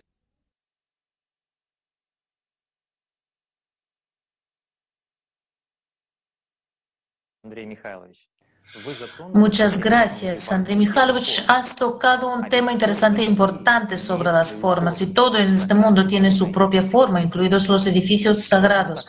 Por eso es tan importante comprender cómo funciona todo, qué procesos tienen lugar a nivel de las energías y cómo influye la forma en el entorno y en nosotros. Pasamos al segundo bloque, donde vamos a profundizar en estas cuestiones, y vamos a empezar con los templarios y los templos que construyeron ellos. Robert, tienes la palabra.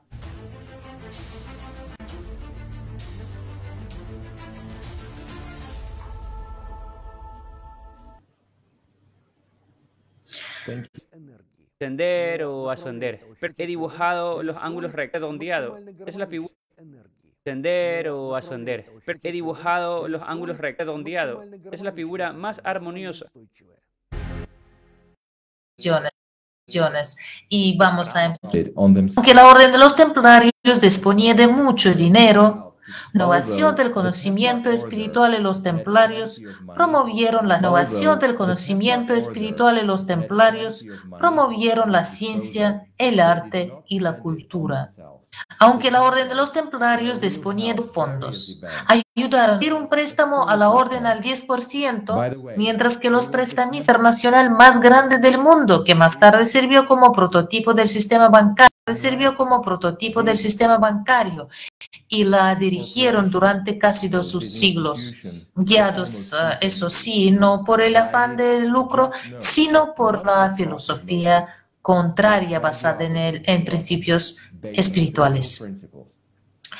Pero además de las actividades externas activas y la ayuda a las personas en el mundo, los templarios tenían una vida espiritual interna, que era la parte más importante de su vida al servicio de Dios y de las personas. Como hemos dicho antes, los templarios adquirieron conocimiento y poder gracias al descubrimiento del Grial, por lo que necesitaban lugares para realizar prácticas espirituales colectivas. Me pregunto, ¿cuáles eran esos lugares? Hoy sabemos que la orden disponía de numerosos monasterios y templos. Escuchemos lo que el arqueólogo Andrei Burovsky tiene que decir sobre los templos de los templarios.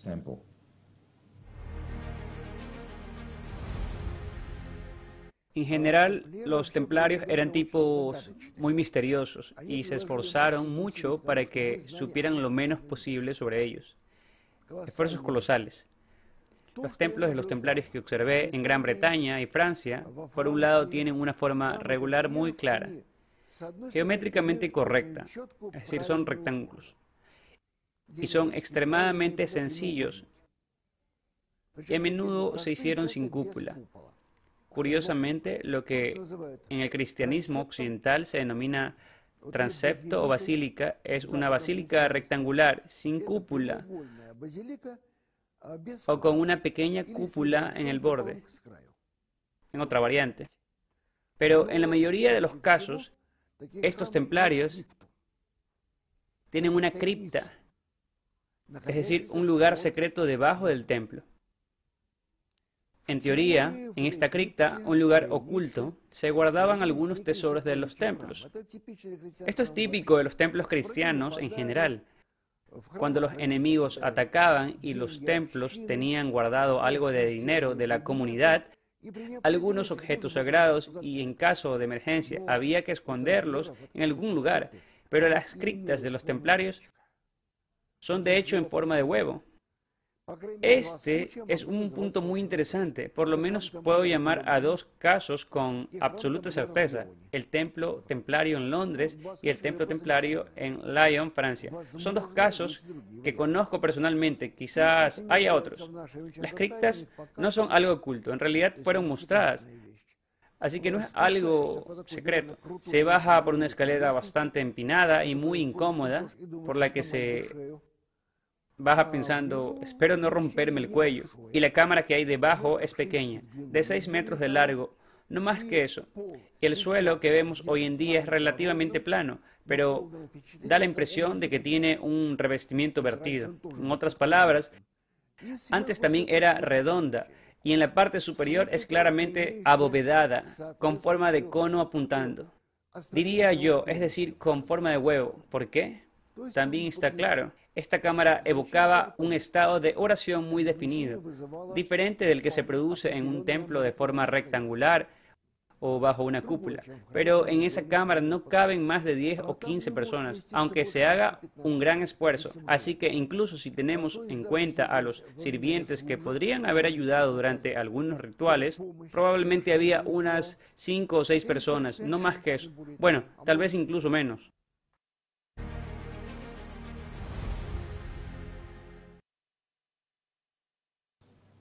Gracias, Andrei Mikhailovich.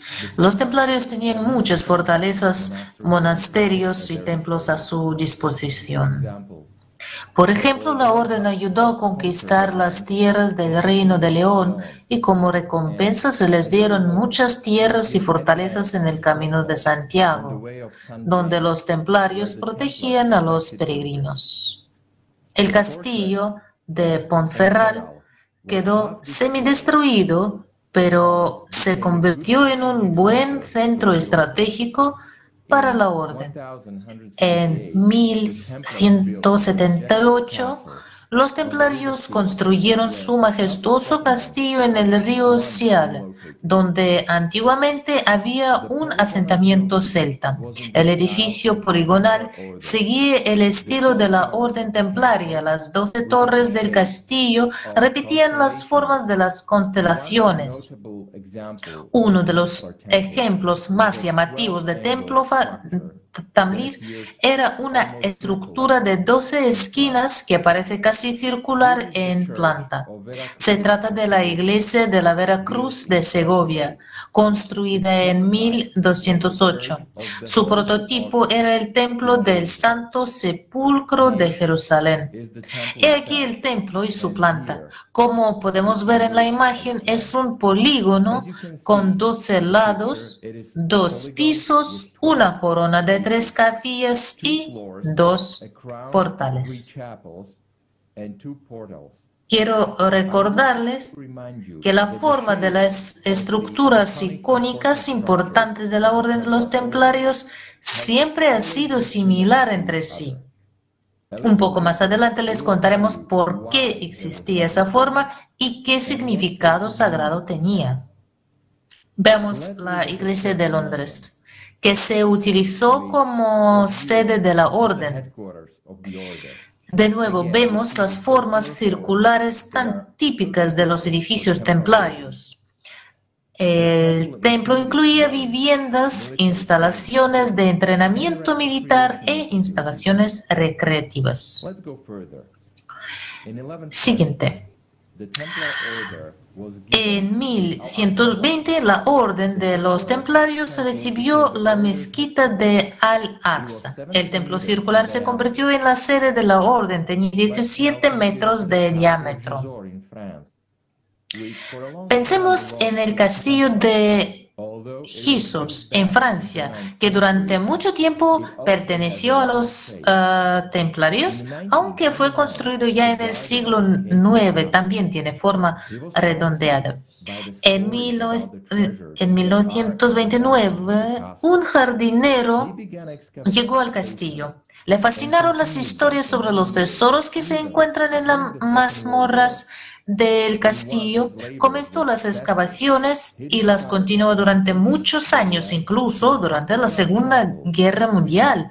Y una vez que sus labores tuvieron éxito, descubrió un pasadizo que conducía a una capilla subterránea con 19 sarcófagos. Por extraño que parezca, no se siguió explorando y se cerraron las excavaciones y se rellenaron todas las entradas y salidas. El jardinero fue despedido y desalojado del castillo. A principios de los años 60 resurgieron los secretos del castillo templario y el periodista autor del libro Templarios entre nosotros, Gerard de Cid, agitó a la sociedad con los secretos de la orden y el entonces ministro de Cultura, André Malraux, se comprometió seriamente en las excavaciones del castillo de Hechos. Más tarde solo se dijo que las excavaciones habían sido infructuosas, que no se había encontrado nada. Pero, ¿es realmente así?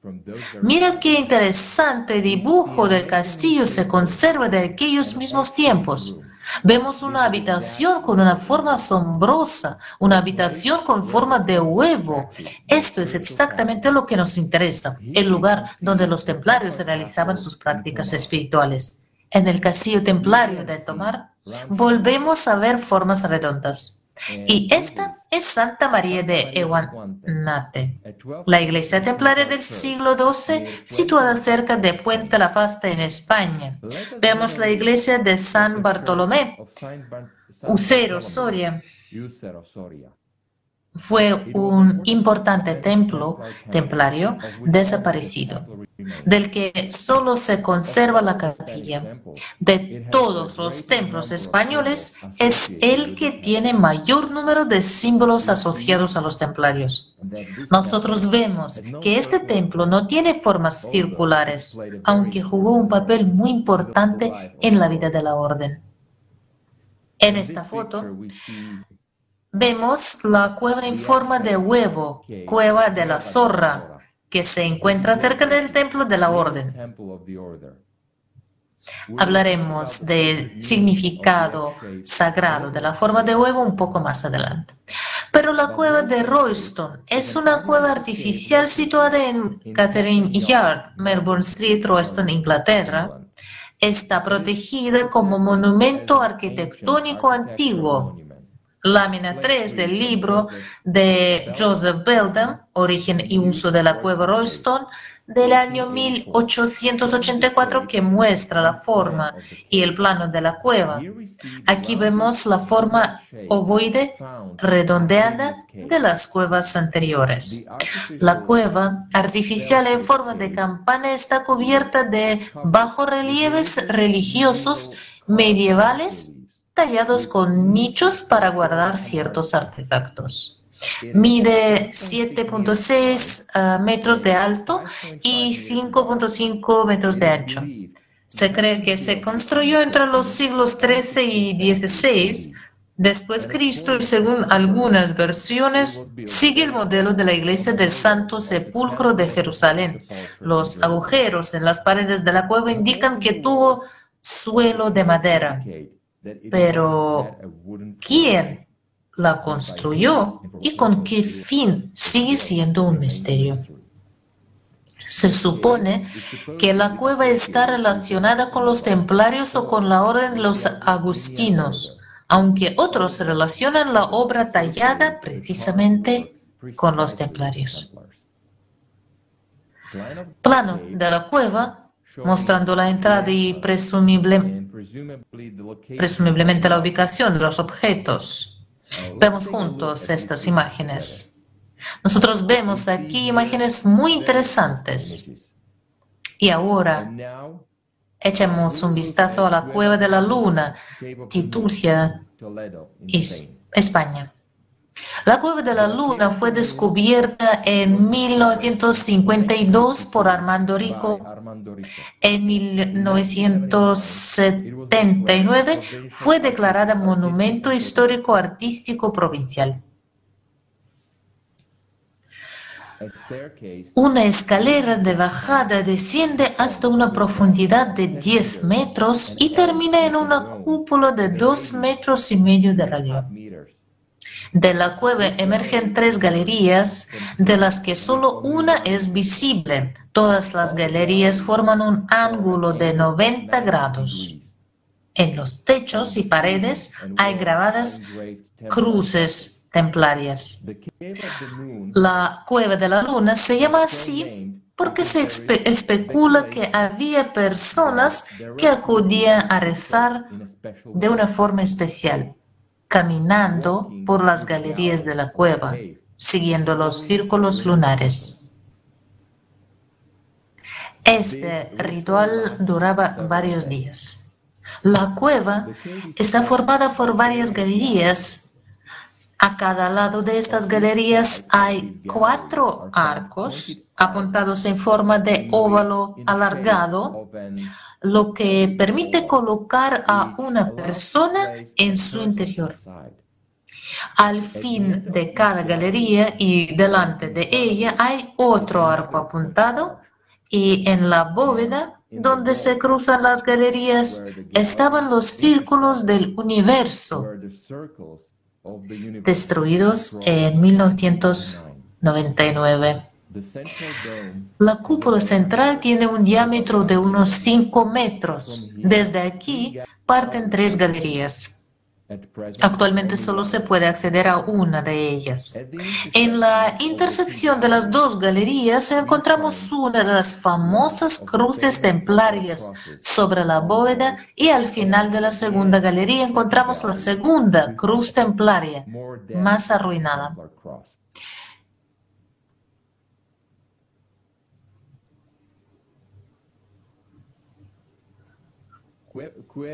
Cueva en el barrio de San Miguel, atribuida a los templarios también, está en Toledo, España.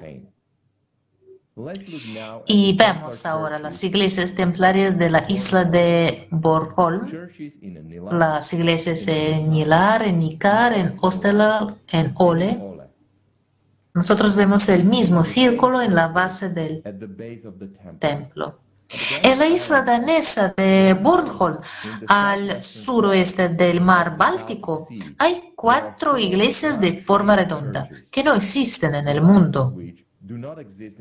Estas iglesias, construidas en los siglos XI y XII, parecen más bien torres de fortaleza con muros de 1,5 metros de grosor y tejados en pico. Existe la versión de que las distancias entre estas iglesias y sus proporciones se calculan según la ciencia numérica secreta de los templarios. Las iglesias templarias europeas de base octogonal siguen el modelo de la iglesia del Santo Sepulcro de Jerusalén.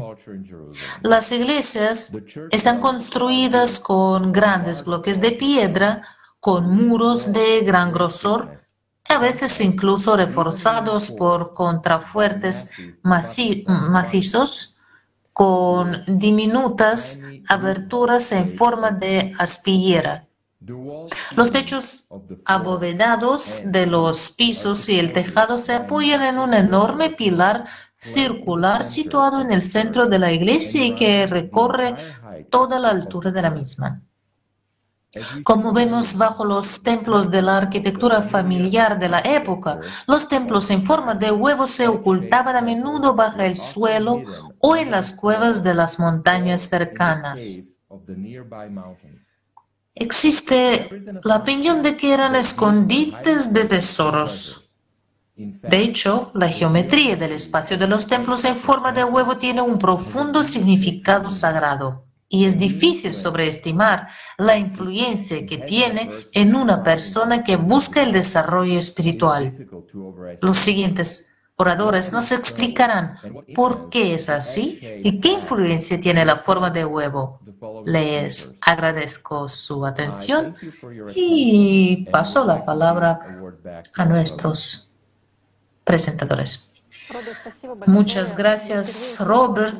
Es la primera vez que escucho que los templarios construyeron templos cerrados en forma de huevo, además de los ya conocidos. Hay otro dato interesante relacionado con el misticismo de la forma ovoide. Es interesante por qué es tan importante esta forma. Jonathan, por favor, dinos, ¿qué tipo de dispositivo tenía Nostradamus que le permitía predecir tantas cosas? Saludos, gracias Elena. Este es un tema interesante y está directamente relacionado con la forma del huevo.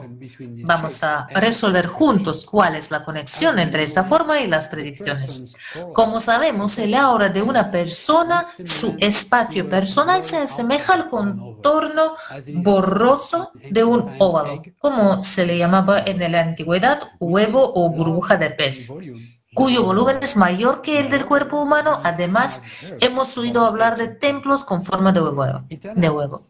Resulta que los dispositivos con forma de huevo compuestos de ciertos metales pueden potenciar las capacidades extrasensoriales de una persona. Les propongo ver un fragmento con la participación de Mijalos Daniel de la transmisión El ser humano deflecta un rayo láser. El futuro se puede cambiar.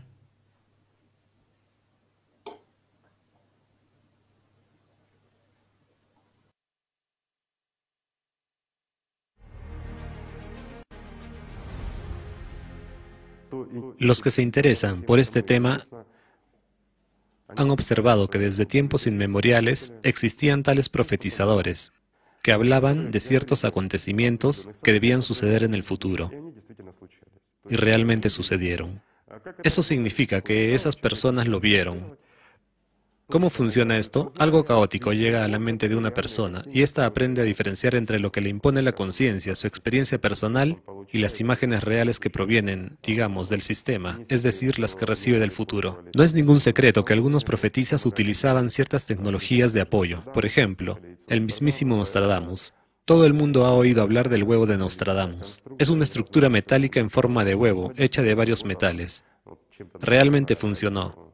De alguna manera se asemeja a esa misma pirámide u otra cosa. Cuando una persona se mete allí, hablando el lenguaje claro para nosotros, pero poco claro para el resto de las personas, digamos, trae cambios en la excitación de partículas estacionarias, lo que naturalmente causa la mezcla del futuro y el presente.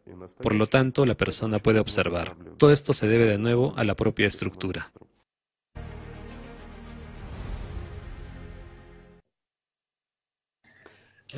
Sobre el Nostradamus y su dispositivo que le ayudó a conocer el futuro va a hablar Andrei Mikhailovich Burovsky, doctor en filosofía, profesor, historiador y arqueólogo.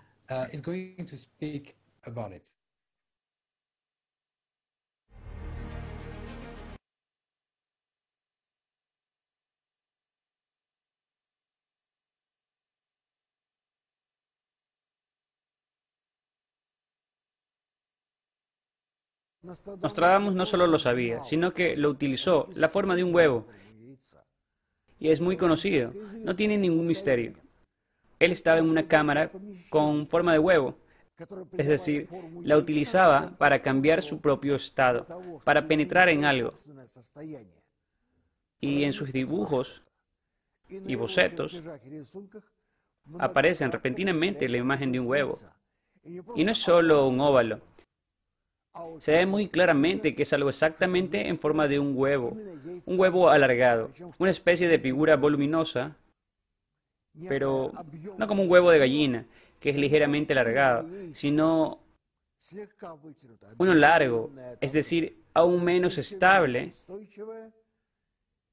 que crea una sensación aún mayor de movimiento, quizá rodando. Vamos a hablar sobre algunos hechos de la historia. Michel Nostradamus, más tarde conocido como Nostradamus, conocido como Nostradamus, se trata de un seudónimo latinizado.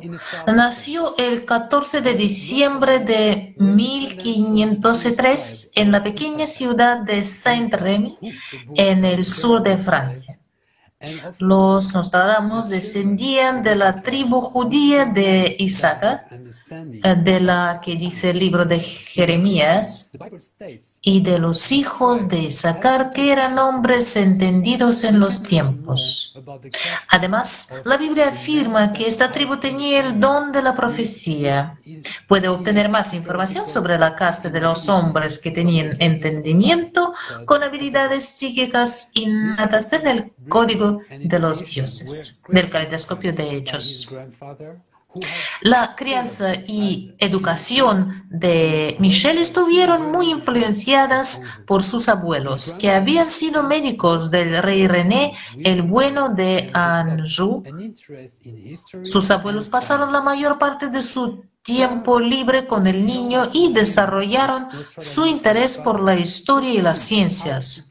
Jean de Saint-Remy, abuelo de Nostradamus, le enseñó a preparar todo tipo de medicinas y remedios. Enseñó al niño latín, griego, hebreo, matemáticas, física y alquimia, botánica, literatura clásica, así como astronomía y astrología, que él mismo dominaba, explicando cómo se forman las estrellas en las nebulosas celestes. Las capacidades extrasensoriales de Michel Nostradamus comenzaron a manifestarse a una edad temprana. Al darse cuenta de ello, sus abuelos decidieron introducir a Michel en la filosofía, desde pensadores antiguos hasta místicos y hechiceros. Estudiaron las obras de Platón, Plotino, Heráclito, Hermes Trismegisto y otros filósofos apasionados por la magia práctica. Michel Nostradamus era un médico superdotado que salvó a muchas personas de la peste y otras graves enfermedades incurables de la época, lo que le valió una fama sin precedentes.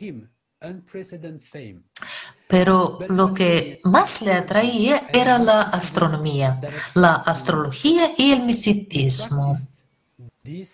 Practicaba estas cosas en secreto, a escondidas de las autoridades, para evitar ser juzgado por la Inquisición. A menudo profetizaba para la nobleza real y elaboraba horóscopos para sus hijos. Las predicaciones de Nostradamus preocupaban a la gente, especialmente a los jefes de Estado. Al fin y al cabo predijo el asesinato de reyes, predijo catástrofes inminentes, guerras y revoluciones. También hay predicciones sobre nuestra época, pero los científicos modernos aún no son capaces de descifrarlas con exactitud.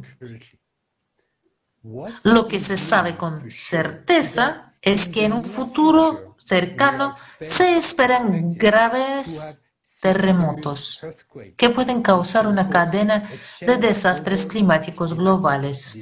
Y también predijo que habrá una doctrina que combinará la ciencia moderna con un concepto de Dios. Y gracias a ello habrá una salvación mundial. Todo el mundo se pregunta, ¿cómo pudo Nostradamus predecir tales acontecimientos mundiales con tanta exactitud? Y ya hemos oído la respuesta. Nostradamus tenía una cápsula en forma de huevo que potenciaba sus capacidades extrasensoriales. Descripción del huevo de Nostradamus.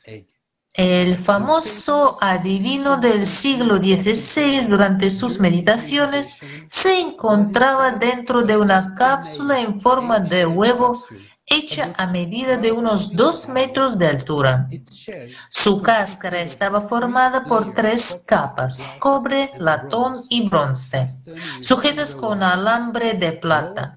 La parte inferior del huevo era plana y estaba apoyada en el suelo. La parte superior estaba abierta. Dentro había una silla en la que se sentaba Michel Nostradamus. Según algunas fuentes, el huevo estaba recubierto de láminas de oro y tenía un brillo como de espejo. La habitación en la que se guardaba el huevo era secreta y ni siquiera se permitía la entrada a los amigos.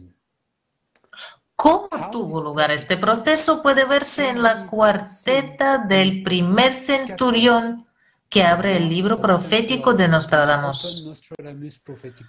Sentado solo por la noche en el estudio secreto, se coloca sobre el trípode de latón.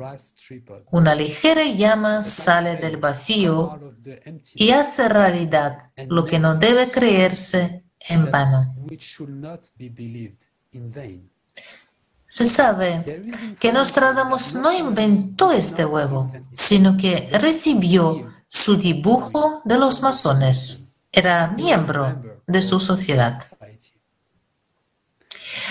También los investigadores afirman que los templarios conocían un dispositivo similar. La sala donde se encontraba el huevo tampoco era fácil. Ni siquiera se permitía la entrada a los amigos. Tampoco hay que descartar su influencia en el huevo. Tal vez el huevo fuera solo una parte de la máquina mágica que constituía toda la casa del famoso adivino y alquimista. Es muy probable que la propia casa fuera también una de las envolturas que protegían al huésped del mundo exterior. En la actualidad también se investigan este tipo de construcciones, denominadas cámaras hipomagnéticas. Esas cámaras se crearon originalmente para estudiar el efecto del aislamiento de los campos electromagnéticos en los organismos vivos. En el espacio, los astronautas se encuentran en un entorno similar. Los científicos querían crear condiciones similares en la Tierra para realizar sus experimentos en este entorno y han tenido cierto éxito en este sentido. El campo electromagnético de las cámaras se debilitó más de 50.000 veces. Los experimentos con personas demostraron que en una cámara así el hemisferio izquierdo se vuelve más activo. Los procesos inhibitorios desaparecen. El sistema nervioso se calma. Los procesos fisiológicos se normalizan y la psique se equilibra. Muchas personas han notado una mejora de la memoria, la estimulación del intelecto y la creatividad, e incluso la aparición de habilidades psíquicas.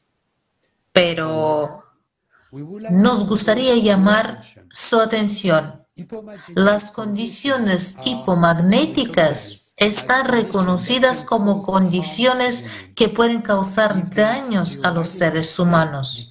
Si el campo geomagnético disminuye en un factor de 4, no se puede permanecer en estas condiciones más de 2 horas por turno. He aquí algunos resultados de los efectos de condiciones hipomagnéticas simuladas sobre objetos biológicos. Los cambios naturales del campo geomagnético terrestre provocan el deterioro de la actividad del sistema nervioso, cardiovascular y vegetativo y una disminución del rendimiento humano. Cuando el campo magnético se debilita por un factor de 5.000 durante una hora, se han detectado en el 5.000 veces durante una hora, se han detectado en el sujeto de prueba los siguientes efectos sobre el sistema cardiovascular y la microcirculación. La tasa de flujo sanguíneo capilar aumentó en un 22.4%. La presión arterial diastólica disminuyó y los latidos del corazón disminuyeron significativamente. Se detectó un debilitamiento del campo magnético por un factor de 500 veces. Al experimentar con sangre durante 48 horas, la pérdida de iones de cobre del plasma fue mayor que en condiciones normales. Interesante fue el resultado con ratas. Bajo la disminución del campo magnético en 5 veces en 10 días, 19 horas al día, se reveló la agresión interespecies en ratas, así como el comportamiento depresivo y el aumento de la agresión intraespecies.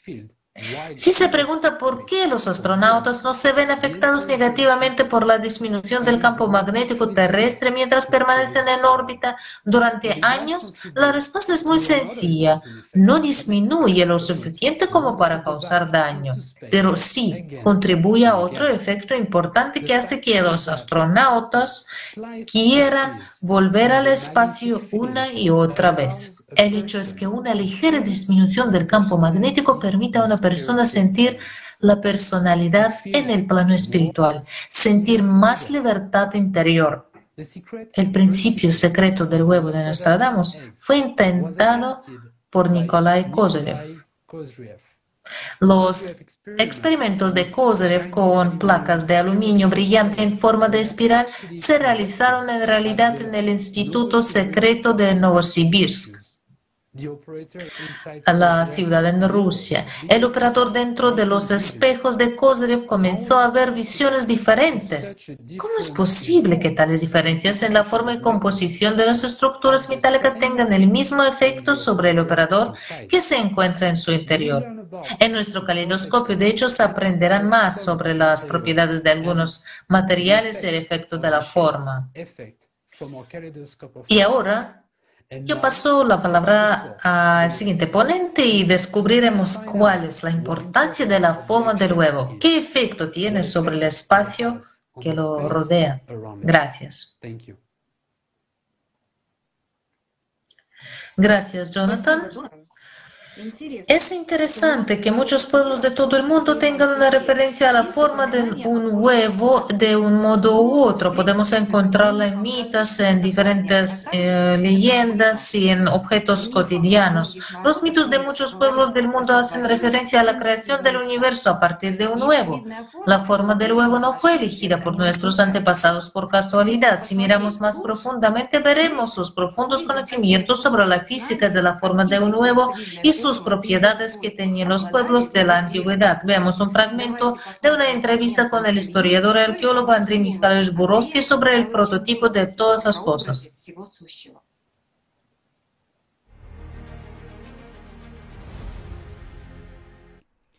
Al fin y al cabo, un huevo es el arquetipo de toda la creación. ¿Qué es un huevo? Es una cáscara coriácea o calcárea, proteínas y nutrientes que son la base del desarrollo de un embrión. Todos los huevos de reptiles y aves están dispuestos de esta manera. A partir de aquí crecen los futuros organismos. En el cuerpo de una hembra de mamífero ocurre exactamente lo mismo. La única diferencia es que el huevo comienza a desarrollarse no fuera de este cuerpo, sino dentro. Así, el huevo es un arquetipo del universo que todos conocemos. El mundo que surge de un huevo y en muchos sistemas mitológicos, incluidos los sistemas históricos tardíos y complejos, como el budismo, existe una imagen del huevo cósmico. En el hinduismo, Shiva Nataraja activa el huevo con su danza y toda la creación emerge de él. Aquí no hay nada nuevo. Sí, es un arquetipo de algo, de lo que surgió todo. Había un huevo y entonces alguien, normalmente una deidad, lo rompió. Y todo comenzó el desarrollo.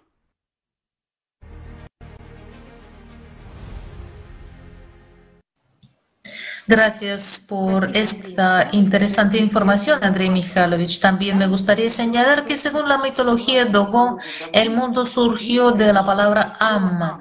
No había nada más que esta palabra. La primera palabra dio origen a un elemento básico infinitamente pequeño del mundo de los Dogon llaman, el mundo que los Dogon llaman Kize-Uzi. También es la semilla de Mijopo. Mediante una vibración de partícula Po, mediante una vibración interna, el Kize-Uzi se convirtió en el huevo del mundo. En los mitos Dogon, Amma tiene el epíteto de vórtice giratorio y se observa que su movimiento se desplaza en espiral. Si examinamos estos antiguos conocimientos desde la perspectiva de la física, podemos encontrar indicios directos de que es el movimiento de vórtice el que ocupa un lugar central en la creación del universo y que la forma de huevo desempeña un papel clave en ello. ¿Cuál es el significado de los vórtices y del movimiento en espiral? Hablaremos de ello un poco más adelante, pero por ahora recuerden esa información. El huevo, si se nos permite decirlo, es hijo del vórtice y siempre está asociado al movimiento en espiral. Para entender mejor la relación entre la forma del huevo y el movimiento del vórtice, vemos primero sus propiedades. Escuchamos al profesor doctor en Ciencias Técnicas Konstantin Georgievich Korotkov.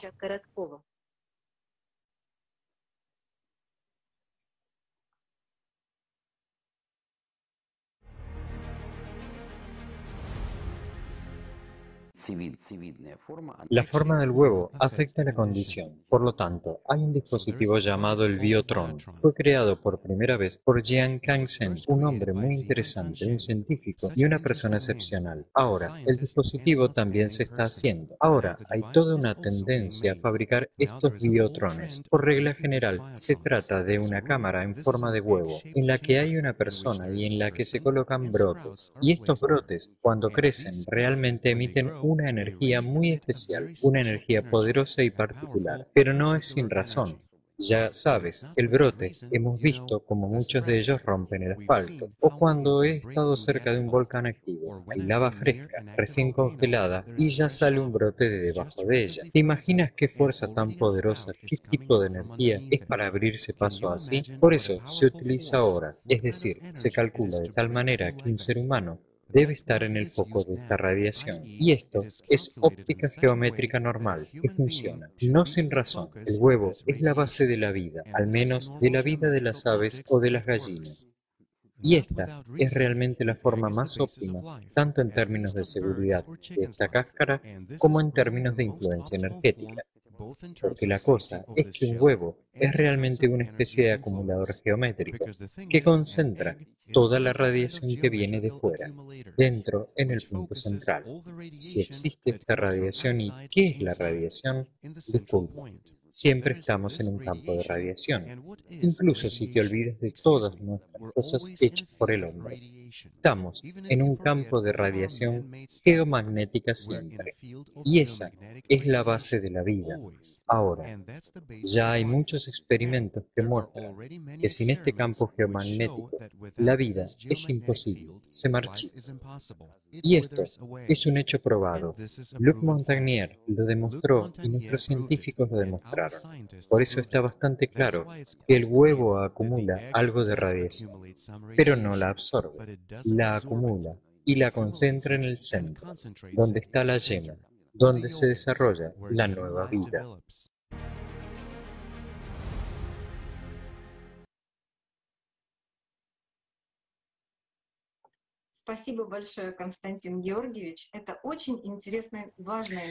Muchas gracias, Konstantin Georgievich. Es muy interesante e importante la información de que el huevo es la forma más óptima para el origen de la vida. La forma ovoide es capaz de acumular una carga. Nina Sorokina, investigadora y autora de artículos, nos contará más sobre las propiedades geométricas del huevo.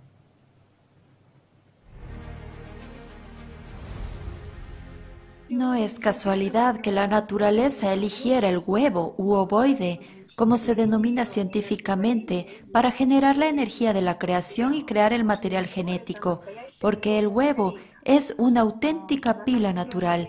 Está dispuesto geométricamente de tal manera que la vida que está madurando en su interior, cuando se separa de la madre, puede atraer suficiente fuerza vital del exterior, de toda la variedad de ondas espaciales que siempre están ahí a nuestro alrededor, incluido el campo principal para nosotros, el campo gravitatorio de la Tierra. ¿Qué significa fuerza vital? Podemos definirla como la capacidad de atraer y mantener una carga. Cuantas más ondas portadoras de carga pueda reunir un objeto biológico en un lugar, más viable será, más vivo estará. Hay un físico llamado Dan Winter que investiga en la frontera entre la espiritualidad y la física. Afirma que el huevo es un condensador biológico de muy alta capacidad. ¿Qué es un condensador? Es un acumulador de carga. Si se tocan los extremos opuestos de un huevo fresco, exactamente un huevo fresco, se puede sentir una débil descarga. Es el resultado de una tensión que varía de 4 a 12 voltios. Lo midió e incluso me lo mostró cuando estuve una vez en su seminario. Así que, si quieres comprar un huevo fresco en una tienda, deberías llevarte un voltímetro. Un huevo crea un potencial eléctrico y esa es la fuente de su autosuficiencia y capacidad para mantenerse energéticamente. Aunque los huevos de reptiles y aves pueden variar mucho de forma, algunos son más alargados y otros más redondos, todos tienen la proporción áurea. Sabemos que la proporción áurea es 1.618. ¿Por qué los huevos tienen exactamente la proporción áurea?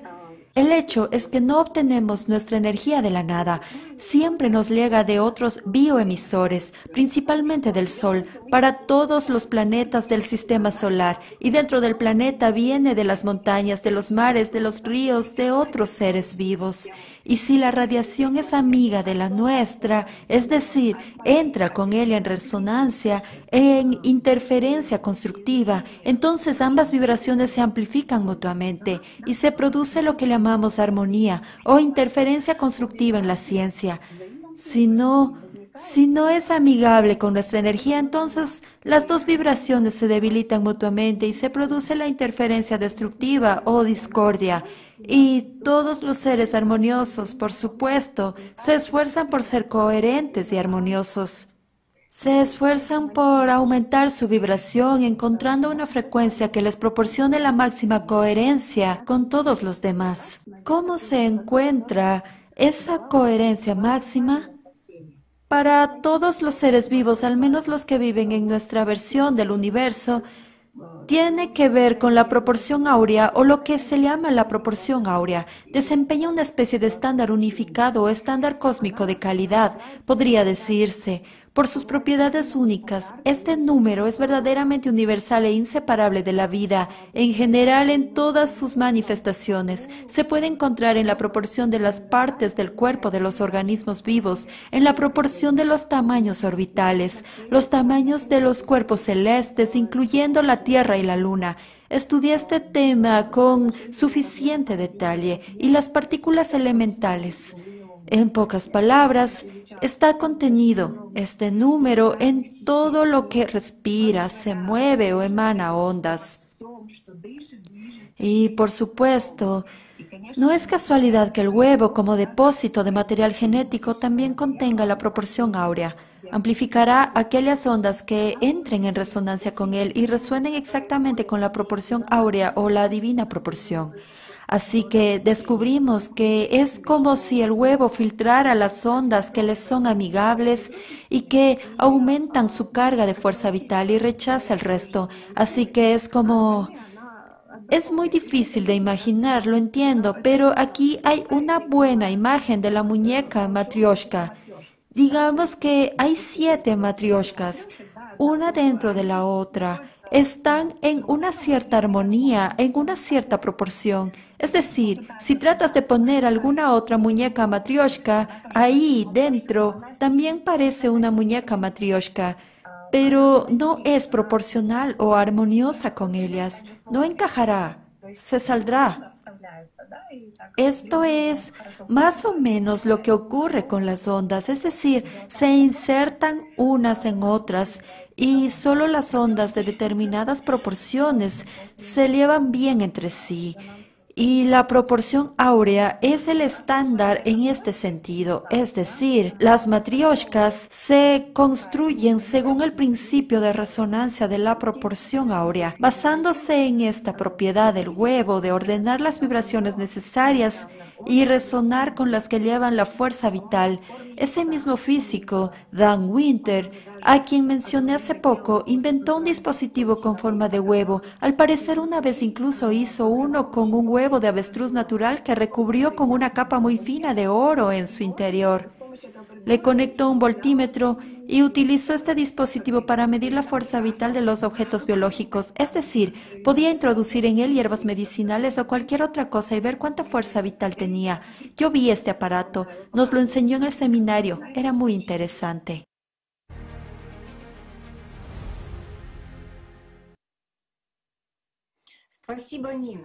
Gracias, Nina. Lo sorprendente es que no solo la forma de un huevo se basa en los principios de la proporción áurea, sino que la propia proporción áurea crea una espiral que se asemeja a la forma de un huevo.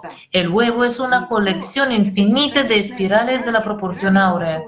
Por eso el huevo, a partir del cual se creó el universo, se llama en los mitos el huevo de oro. Es decir, tenemos referencias a la proporción áurea. Las propiedades únicas de la forma del huevo han sido la base de muchos inventos de grandes científicos. Uno de los que estudiaron la forma ovoide fue Victor Schauberger. Víctor Schauberger, un simple silvicultor austriaco, genio, inventor y físico, hizo descubrimientos fundamentales del siglo XX, estudiando las propiedades de las corrientes de Foucault.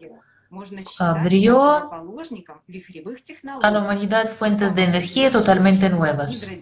Schauberger puede considerarse el fundador de la tecnología de vórtices y los sistemas hidrodinámicos autoportantes, que proporcionan dispositivos con eficiencias superiores a 1.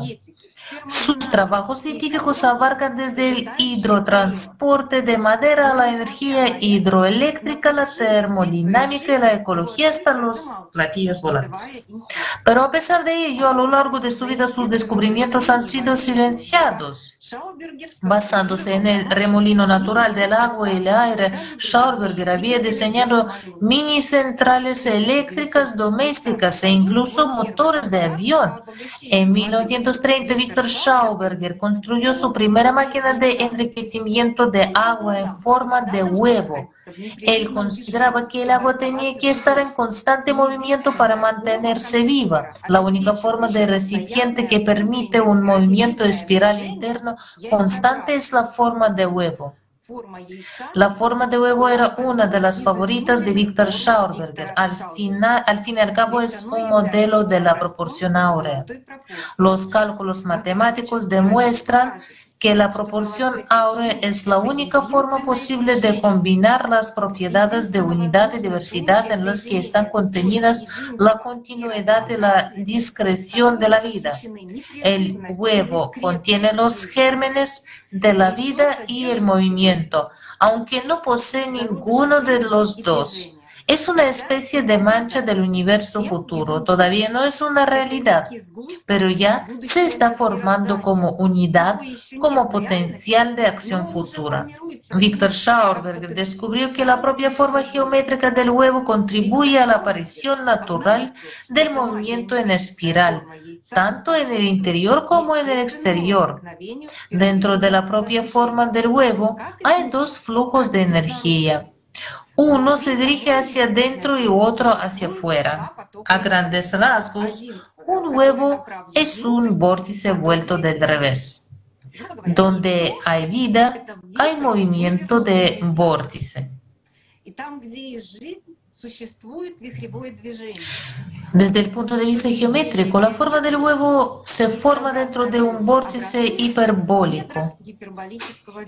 Por lo tanto, como ya se ha dicho, un huevo es hijo de un vórtice. Un vórtice es un remolino de tornado que puede describirse mediante una función matemática. Esto lo descubrió Walter, el hijo de Víctor Schauberger.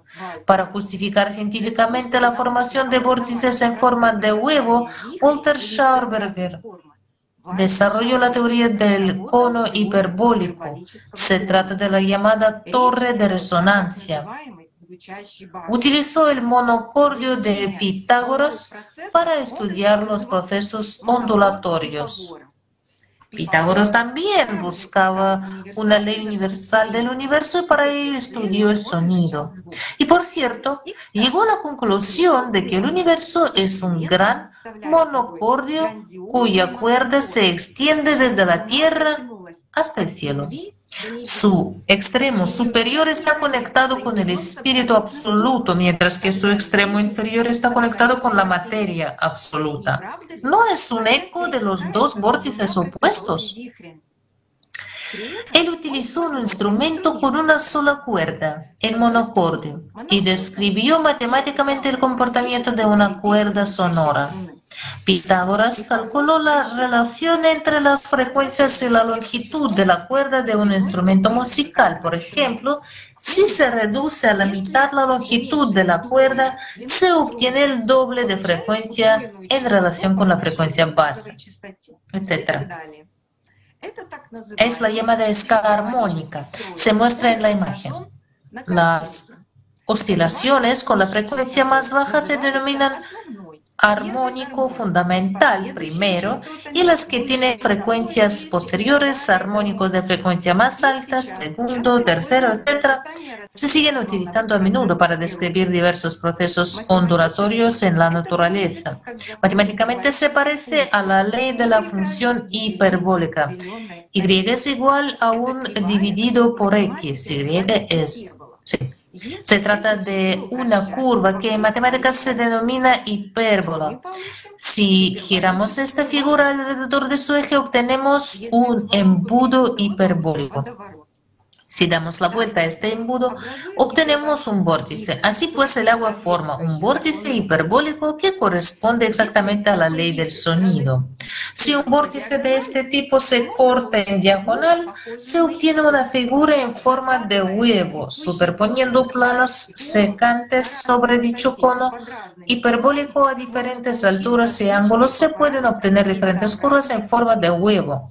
Así, y se ve bien en la imagen, la forma de huevo obtenida matemáticamente como sección del embudo hiperbólico es el receptáculo más perfecto para su propio embudo interior.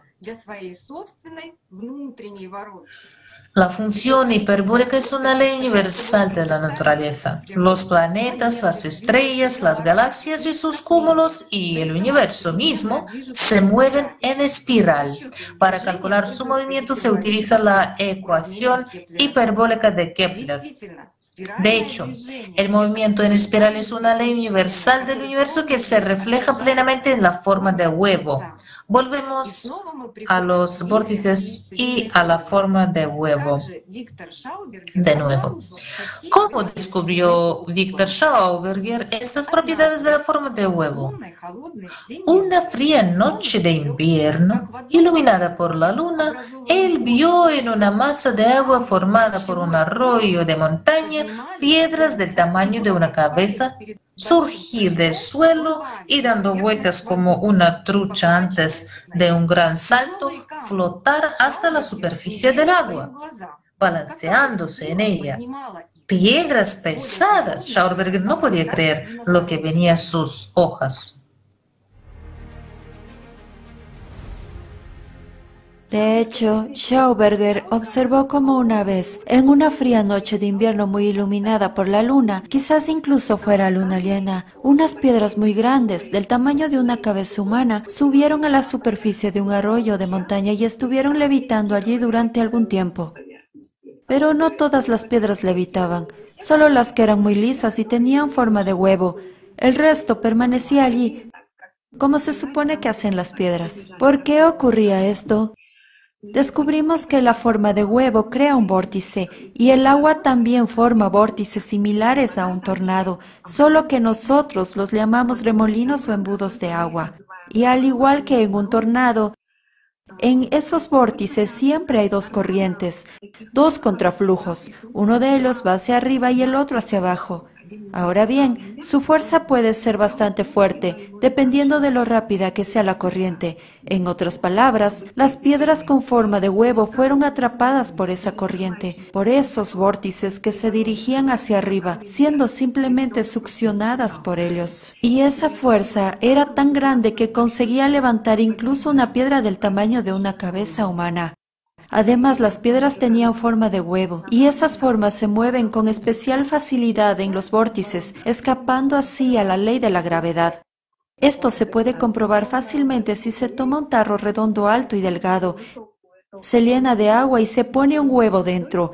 A continuación, agite suavemente el agua con un palo para crear un vórtice y podrá ver cómo el huevo se eleva lentamente desde el fondo, flota hacia arriba y permanece allí mientras se mantenga el vórtice. Es decir, un huevo es aspirado por una de las dos corrientes que se dirige hacia arriba. Así que esto también se explica por el flujo de vórtice, un flujo bidireccional no unidireccional.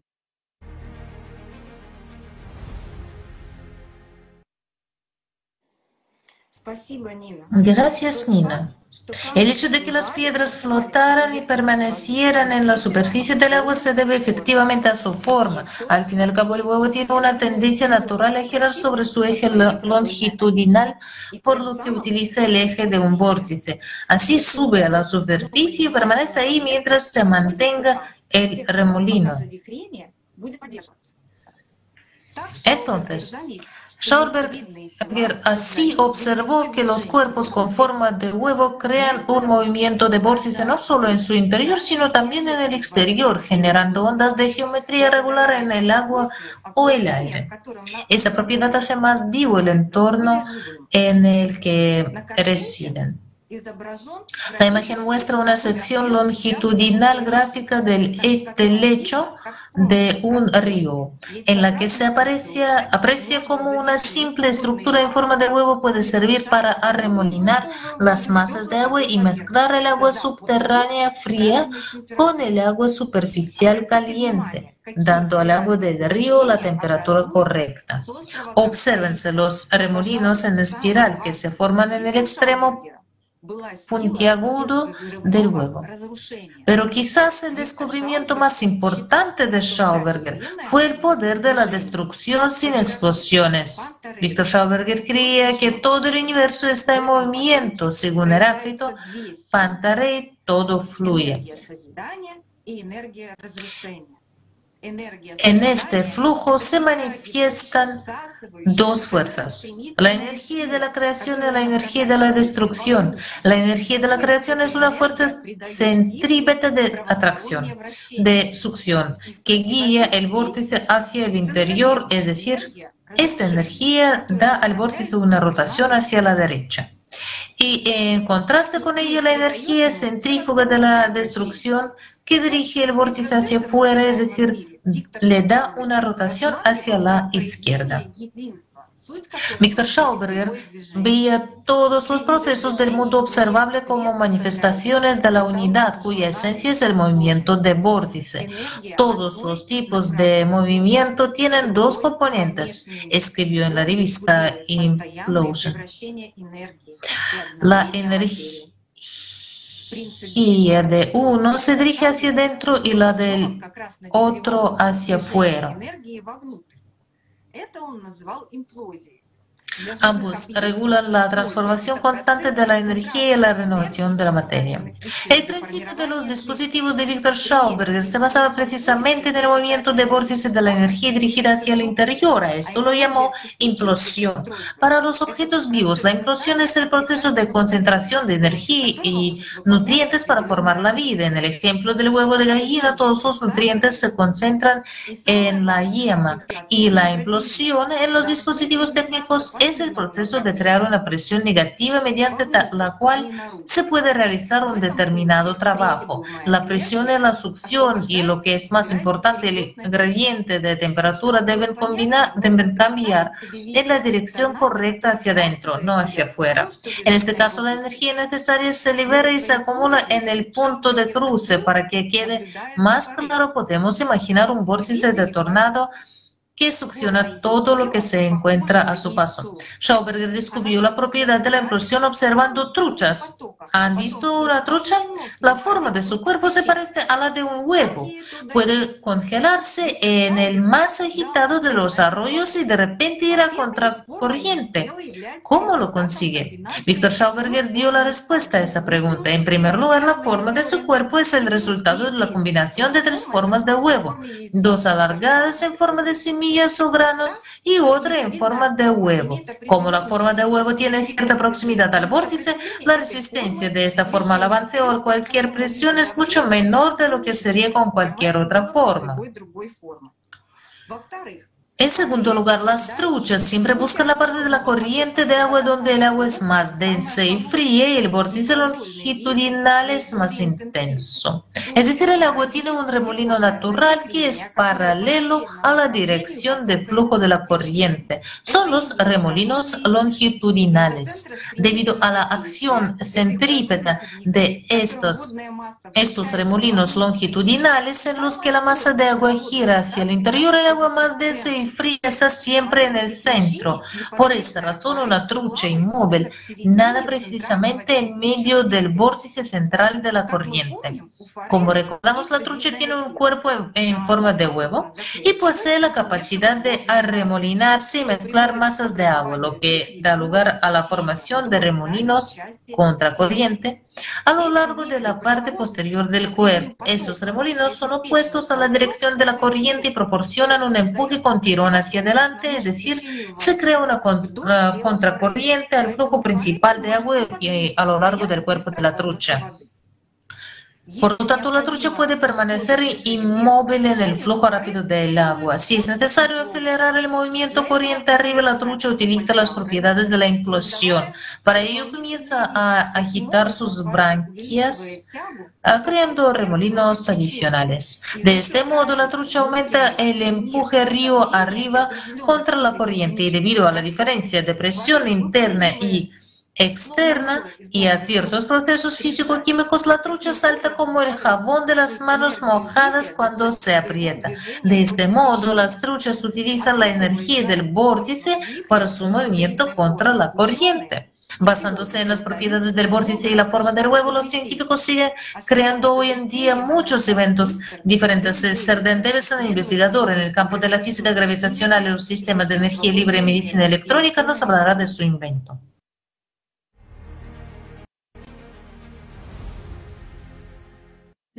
La forma de huevo es una cámara redonda y circular. Si miras el libro del poder de la forma, una cámara circular, toda la energía se concentra en el centro de la cámara. Y así la forma de huevo es un foco natural para las energías del éter. Aquí tengo un dispositivo que hice yo mismo. El dispositivo se fija a un frasco de vidrio, en cuyo fondo hay un imán, y luego el campo magnético lo atrae hacia el imán, en la misma instalación en la que está fijado. Así que cuando se enciende el centrifugador, el dispositivo hace girar el imán en el frasco de vidrio y carga el agua. Cada vez que se coloca agua en el vórtice resultante, el instrumento comienza a cargarla, extrayendo energía del éter. He medido hasta 10.000 voltios en mi dispositivo y el vórtice se forma en el interior del aparato. Hay numerosas construcciones en forma de huevo. Por ejemplo, templos en forma de huevo en las rocas, numerosas iglesias rupestres. ¿Por qué las estructuras se construyen en forma de huevo? Enfoca las energías del éter en la atmósfera por encima de la persona o el que está en esta cámara y enfoca la energía alrededor de todo el perímetro, desde las partes exteriores de la cámara hasta el interior, y acumula carga allí constantemente de acuerdo con las características de la forma, es decir, forma redonda.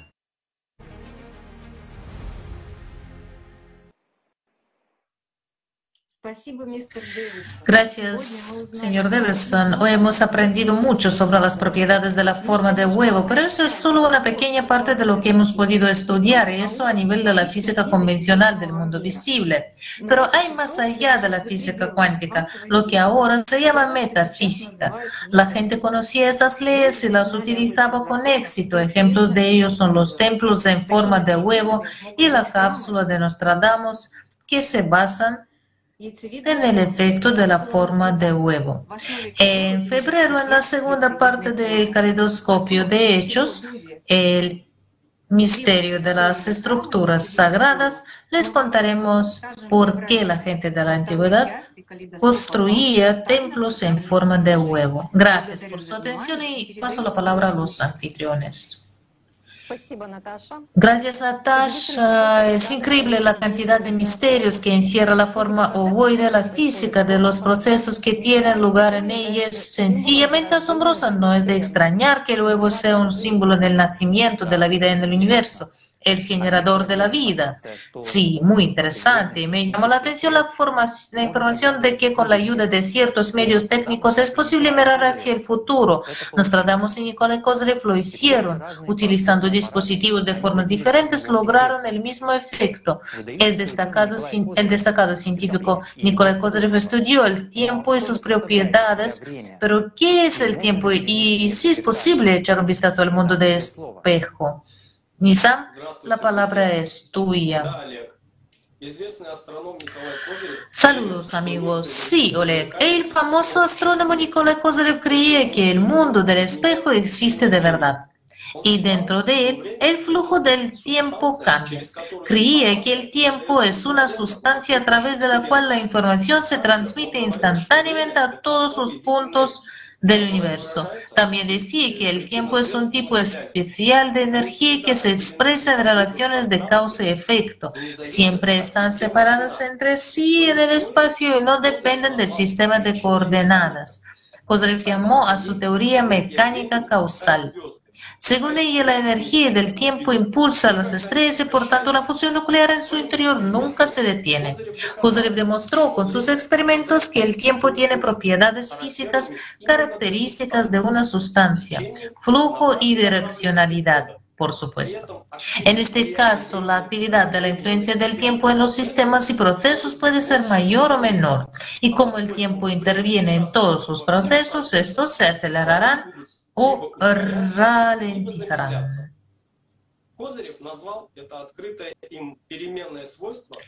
Kozyrev llamó densidad o intensidad del tiempo a esta propiedad variable descubierta por él. Se comprobó que en algunos procesos físicos el tiempo es absorbido y su densidad aumenta. En otros, por el contrario, el tiempo se gasta, aumentando la liberación de energía. En este caso, la densidad del tiempo disminuye. Otro descubrimiento, aunque de forma implícita, fue realizado por Kozyrev. A saber, el flujo del tiempo lleva en sí mismo un momento de rotación. A mediados del siglo XX, Kozyrev, analizando los resultados de sus observaciones astronómicas y experimentos de laboratorio, llegó a la conclusión de que todas las formas de vida, como si sacaran energía de alguna fuente espiral invisible. Por primera vez en la historia de la ciencia mundial se llevaron a cabo dos proyectos globales. Experimento Círculo Polar en diciembre de 1991 y el experimento Bandera de la Paz en junio de 1993. El objetivo de los trabajos experimentales era estudiar el campo de información de la Tierra utilizando los espejos de Kozyrev y el método de comunicación de imágenes a distancia entre personas de distintas regiones del planeta.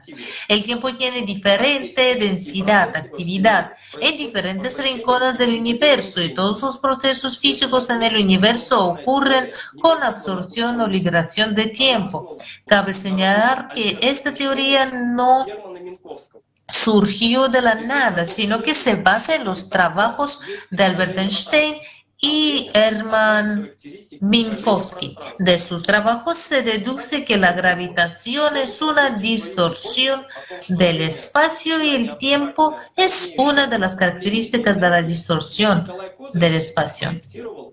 ¿Cómo funciona el aparato? Para confirmar su hipótesis de que el tiempo no es una cantidad abstracta, sino que tiene una dirección y una energía, Nikolai Kozyrev diseñó la construcción de mini telescopio de aluminio con espejos. Este telescopio sirvió más tarde de base para el espejo Kozyrev. Los espejos Kozyrev son una estructura cilíndrica en espiral con el foco en el centro. Esta construcción se realizó con una aleación especial de aluminio. La construcción habitual de los espejos Kozyrev es la siguiente: una lámina de espejo flexible de aluminio pulido enrollada en el sentido de las agujas del reloj en 1.5 vueltas, dentro de la cual se coloca la silla de la persona que realiza la prueba y el equipo de medición. Nikola Kozyrev los diseñó para confirmar experimentalmente su hipótesis de que el tiempo no es un valor abstracto, sino que tiene una dirección o una energía que es material, y por tanto es posible volver al pasado y llegar al futuro. En este caso se trata de mirar el futuro, es decir, estos espejos sintonizan a la persona con una determinada onda en la que la persona percibe la información fragmentariamente en forma de imágenes, es decir, como si viera una película en fragmentos. Curiosamente, Kozyrev registró repetidamente un hecho importante durante los experimentos de laboratorio: la fuente de energía emocional de los presentes y los cambios repentinos en la conciencia humana pueden influir en el curso del experimento. Y aunque en los experimentos de Kozyrev esta cuestión no se investigó específicamente, la influencia de la conciencia en el curso de los resultados de los experimentos fueron percibidos por el científico como una realidad y se tuvieron en cuenta a la hora de organizar los experimentos. Kozyrev asumió totalmente que los procesos físicos en el universo pueden ser controlados y guiados directamente por la conciencia, incluida la conciencia humana. Los primeros experimentos con los espejos de Kozyrev comenzaron en el año 1989 en el Instituto de Antropoecología Cósmica en Novosibirsk. Un grupo de científicos dirigidos por el académico Kaznachev comenzó a investigar la transmisión remota de información en forma de imágenes del pensamiento. Uno de los objetivos era estudiar las capacidades de clarividencia de una persona y entrenar estas capacidades para prever el futuro y poder mirar los eventos del pasado. En Dixon se puso en marcha un ciclo de estudios a largo plazo del espacio Kozyrev, que teóricamente permite la presencia de pasado y futuro en el presente y la posibilidad de observar acontecimientos que aún no se han realizado. Los propios científicos dijeron que cuando se instaló el sistema de espejos no pudieron estar durante 24 horas. El miedo que todos los sujetos de prueba habían contraído interfería. Solo después de 24 horas, los más valientes de los experimentadores consiguieron entrar dentro del sistema. Todos los sujetos empezaron a sentirse muy mal, sentían mareos, náuseas, les subía o bajaba la tensión o podía con el miedo y les dolía la cabeza. Al mismo tiempo, algunos experimentaban la sensación de abandonar el cuerpo, mientras que otros realmente veían algunas imágenes fragmentadas, más o menos del pasado. Se observaban a sí mismos desde un lado, oían voces de personas de su infancia. Cada vez hubo que interrumpir los experimentos debido a malestar de las personas. Tras las primeras sesiones se hicieron cambios en la construcción de los espejos y la investigación continuó, pero ya después de las primeras sesiones uno de los experimentadores obtuvo información sobre cómo deberían ser los espejos reales. Por encargo del Instituto de Medicina Clínica Experimental de Novosibirsk de la planta de Chkalov, se fabricaron esferas de aluminio que representaban enormes vasos. En total 8 vasos con una altura de 12,5 metros. A continuación se seleccionó a 4 personas, 2 hombres y 2 mujeres, empleados del instituto. El experimento duró 3 meses. Las sesiones se celebraban 3 veces por semana durante 40 minutos cada una.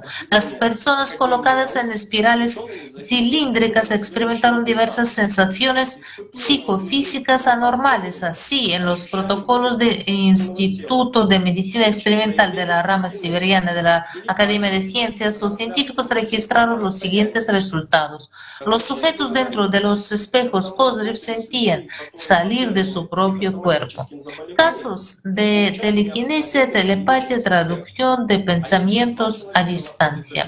Kaznachev dijo: cuando trabajamos con personas propensas a enfermedades psicosomáticas, obtenemos un efecto clínico extraordinario. Y si 2 personas se encuentran en los espejos de Kozyrev, puede establecerse entre ellas el llamado contacto informativo transpersonal, es decir, telepatía. Se realizaron 2 experimentos de varios días en los que personas que se encontraban a miles de kilómetros de distancia se transmitían información. Pero de especial interés son los casos de viajes en el tiempo. Un día antes del experimento, los científicos olieron ozono y experimentaron una sensación de miedo abrumador al acercarse a la instalación de espejos. El investigador que entró en el espejo Cosre vio una corriente de símbolos. Le pareció que brillaban como señales de neón. Más tarde resultó que estos signos se correlacionaban con la cultura de la antigua Sumeria. Es decir, estos símbolos irrumpieron en nuestro tiempo desde un pasado lejano. También hubo casos en los que los sujetos tuvieron una percepción supersensorial aumentada. Algunos se sintieron partícipes de acontecimientos históricos, otros vieron el futuro. Veamos un fragmento con la participación de Mikhailovich Danilov de transmisión del ser humano desvía un rayo láser, el futuro se puede cambiar. Digamos, ¿puede el aparato permitir sintonizar a una persona con esa onda que podría desplazar su percepción, su rayo, no la conciencia, no a él, sino su percepción, a un cierto futuro remoto? ¿Es interesante? Es interesante que una persona lo perciba todo a nivel de imágenes, ante todo. Si alguien recuerda y ha sido aficionado a este tema, digamos, mientras que para los que no han sido aficionados y no se han interesado, pero surgía un interés, se puede leer cómo Nostradamus describió su experiencia, cómo ese mismo Casey y otros famosos profetisas o clarividentes, se les llama de otra manera, cómo percibían el futuro. Todos ellos percibían el futuro exactamente como una película delante de sus ojos. Es decir, veían, algunos incluso sentían que estaban presentes, pero estaban presentes en el futuro incorporalmente. Quiero decir, es como si hubiera ojos, pero nada más. Y así veían esos fragmentos, los percibían, etc.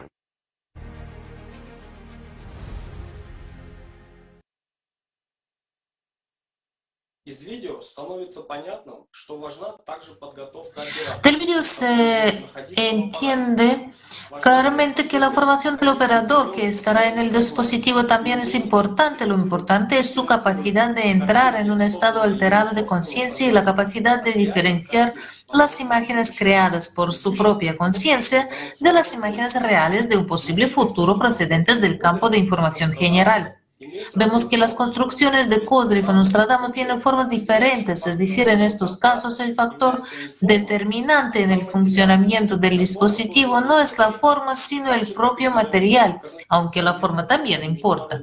Al igual que la pirámide del Centro de Coordinación del Movimiento Internacional Social ALLATRA, de la que hablaremos un poco más adelante, los espejos de Cosre están hechos de aleación de aluminio. Se trata de un material que se caracteriza por una viscosidad fantasma. Es la viscosidad fantasma la que provoca la distorsión del espacio y del tiempo para el objeto que se encuentra en su interior. Hablaremos más adelante de lo que es la viscosidad fantasma. Gracias por la atención. Paso la palabra a Elena.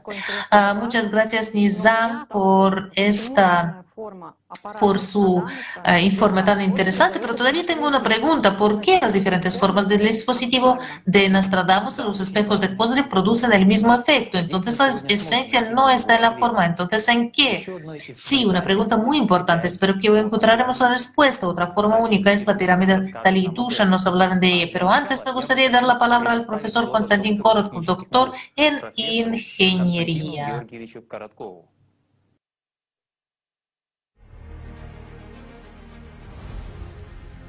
Como hemos dicho antes, la forma geométrica de las estructuras afecta al espacio circundante y afecta al espacio interior de una determinada manera.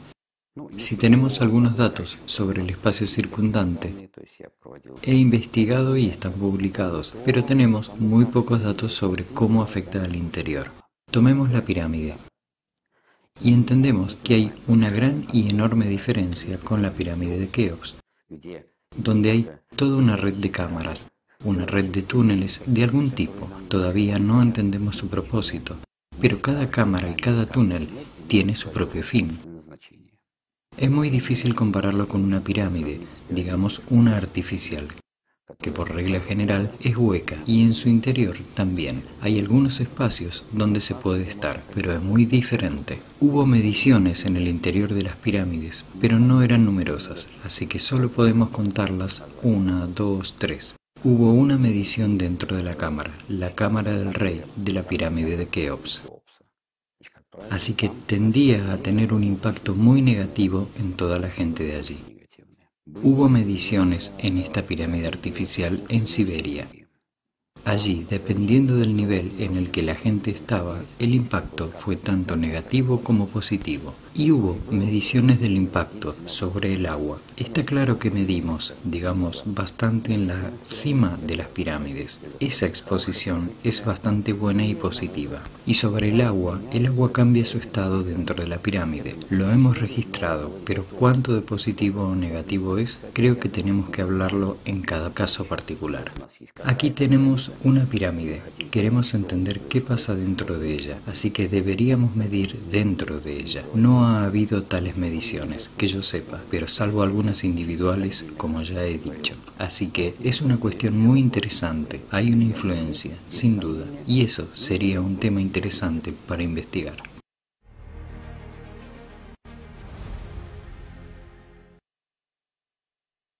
Thank you so much, Konstantin Georgievich. You are right. It's really interesting to understand how the Muchas gracias, Konstantin Georgievich. Tiene usted razón. Es realmente interesante entender cómo la forma afecta al espacio circundante. Hoy ya hemos hablado de las pirámides del Antiguo Egipto. La exactitud de sus parámetros permitió a los científicos afirmar que se trata de estructuras técnicas y de ingeniería complejas. Gracias a la forma piramidal, los antiguos construcciones crearon las condiciones para cambiar la física del espacio. El Dr. Sam Osmanagic, investigador de las pirámides bosnias, nos contará cómo las pirámides interactúan con la energía de la Tierra y cómo la forma piramidal afecta la física del espacio interior y exterior. Veamos el video.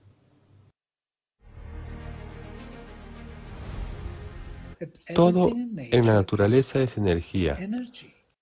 O como dijo Tesla, todo es energía, frecuencia, vibración. Nuestro planeta, nuestra madre Tierra, es una enorme bola de energía. Cuando tienes bolas de energía, tienes flujos de energía. Los dos flujos de energía más fuertes en nuestro planeta son norte-sur y este-oeste. Cuando construyes una pirámide de 4 lados,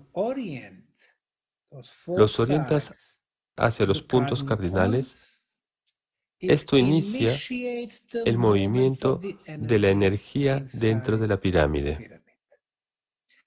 Así, el primer flujo de energía dentro de la pirámide va desde abajo, golpea 1/3 de la altura, vuelve al interior, va a 2/3, vuelve a 1/3 y completa el círculo. En 2D parece un triángulo y un círculo. En 3D tiene el movimiento de la energía dentro de la pirámide. Y curiosamente, las llamadas cámaras de los reyes y reinas en la Gran Pirámide de Egipto están construidas exactamente en el camino de este flujo de energía. ¿Por qué? Bueno, al estar expuestos a la pirámide, la energía mejora la estructura molecular de los seres humanos. Así pues, este es el primer flujo de energía que está ligado a la orientación de las pirámides. Sin embargo, hay 2 flujos de energía más. En el momento en que tienes la pirámide, la energía comienza a fluir desde la base hasta la parte superior en una espiral y sale por la parte superior de la pirámide. Fuimos los primeros en medir estos flujos de energía en la cima de las pirámides. Y por último, el tercer flujo de energía sale del exterior de las pirámides en círculos concéntricos que afectan a los cultivos, la agricultura, incluso las sociedades y el aspecto social, dándoles energías positivas.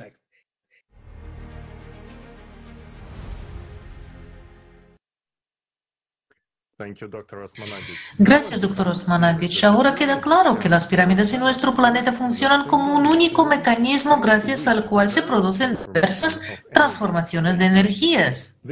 Estas energías se observan como radiaciones y diversos fenómenos de resonancia acústica, pero las pirámides no solo pueden recibir y transformar la energía de la Tierra, sino que también son capaces de generar energía y radiaciones débiles. Esto ocurre gracias al llamado efecto de forma. El efecto de forma se produce cuando las radiaciones débiles interactúan con materiales y objetos del mundo circundante. La figura de Grebennikov muestra que esta radiación se concentra en la parte superior, en el centro de la pirámide y ligeramente en las esquinas de la misma. Y en la foto, hecha con ayuda del método Kirlian, se ve claramente que en la parte superior esta radiación tiene forma de doble espiral. La foto se presenta en el libro Shape Power de Dan Davidson, El poder de la forma, investigador de la radiación de la forma. Dushan nos hablará de este interesante experimento. Gracias, Talí. Otra prueba del flujo de energía dentro de las pirámides es el siguiente experimento. Se colgaron dos pajitas de hilo más fino y se colocaron una en un frasco de vidrio y la otra en una pirámide. La pirámide estaba hecha de vidrio de 3 milímetros de grosor con una longitud del lado de la base de 207 milímetros.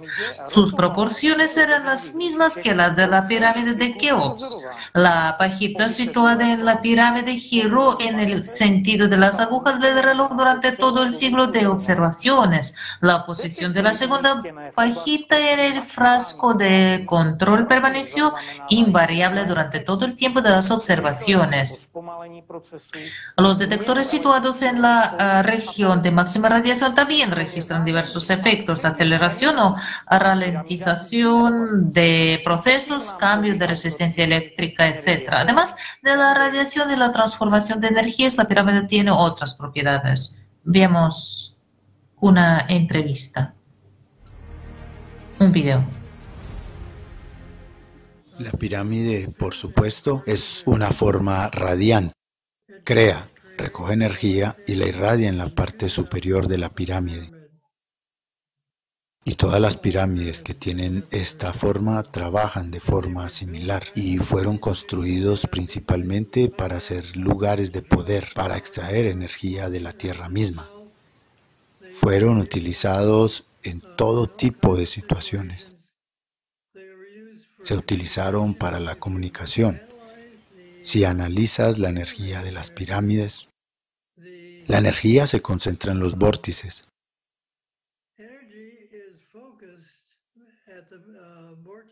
En la parte superior y en las 4 esquinas. Usted puede tener una pirámide que se hace estrictamente de alambres en el borde exterior y obtener el mismo efecto que una pirámide construida en roca. Porque cuando dos líneas se unen,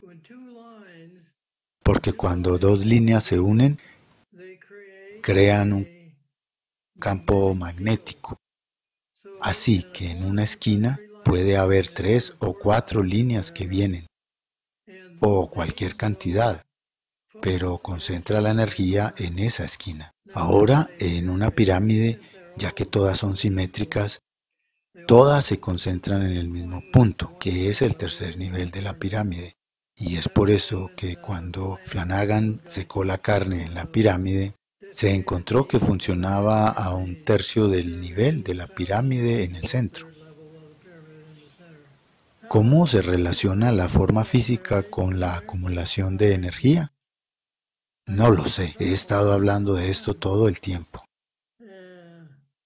Cuando dos líneas se cruzan, crean un vórtice, y eso crea un foco para el éter. Y pones un montón de esos vórtices juntos y se enfocan. Crean un flujo intenso. Igual que las 5 esquinas de una pirámide concentran la energía hacia el centro de la pirámide a 1/3 de su nivel. Así crean una intensa concentración en ese tercer nivel y sucede lo que sea que estén haciendo. y en el siguiente nivel se lleva a cabo el control y la dirección de la energía. Y el que controla y maneja la energía tiene capacidades dependiendo del nivel de poder que posee y de la cantidad de poder que puede utilizar para realizar diversas acciones desde ese nivel.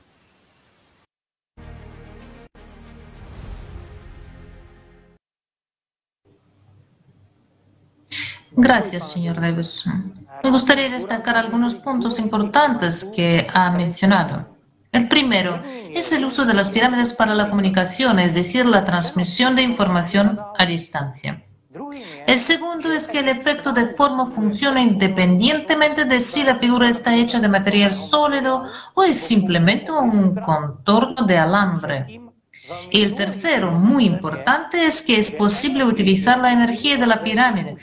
Pero para ello, el operador, el que dirigirá la energía de la pirámide, debe poseer un cierto nivel de poder personal. ¿Qué otras condiciones deben cumplirse para que la forma piramidal funcione? Paso la palabra a Tali.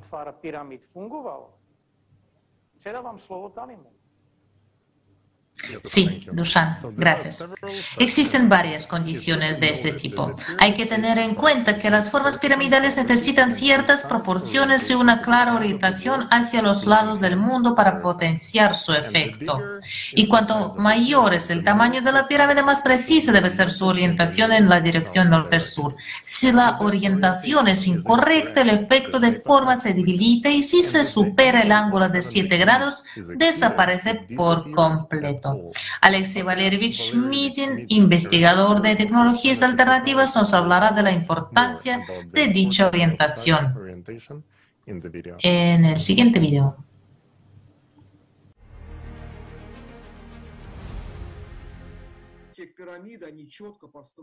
Esas pirámides se construyeron siguiendo estrictamente esas proporciones y con una precisión tal que no es técnicamente alcanzable ahora. Por eso hay muchas dudas sobre quién las construyó. En cuanto a su alineación, las pirámides deberían estar alineadas con precisión, al norte, al sur, al oeste y al este. Y si están mal alineadas, porque la Tierra también es un cristal y funciona según ciertas reglas, si ponemos en este cristal la misma estructura cristalina, que es coherente en este entorno, es decir, no solo caótica como he demostrado, sino exactamente coherente. Por lo tanto, la pirámide es un cristal coherente que mantiene y amplifica la energía en amplitud, y si la giramos ligeramente, no funcionará. De hecho, las pirámides están arruinadas actualmente. Solían tener revestimiento, tenían una cierta cima, mejoraban el flujo de energía, servían como acumuladores de energía, digámoslo así. Cualquier menhir que los antiguos usaban, Stonehenge, son menhires construidos en una cierta secuencia para, digamos, amplificar la energía externa cuando la energía pasa a través de un cristal, una estructura cristalina.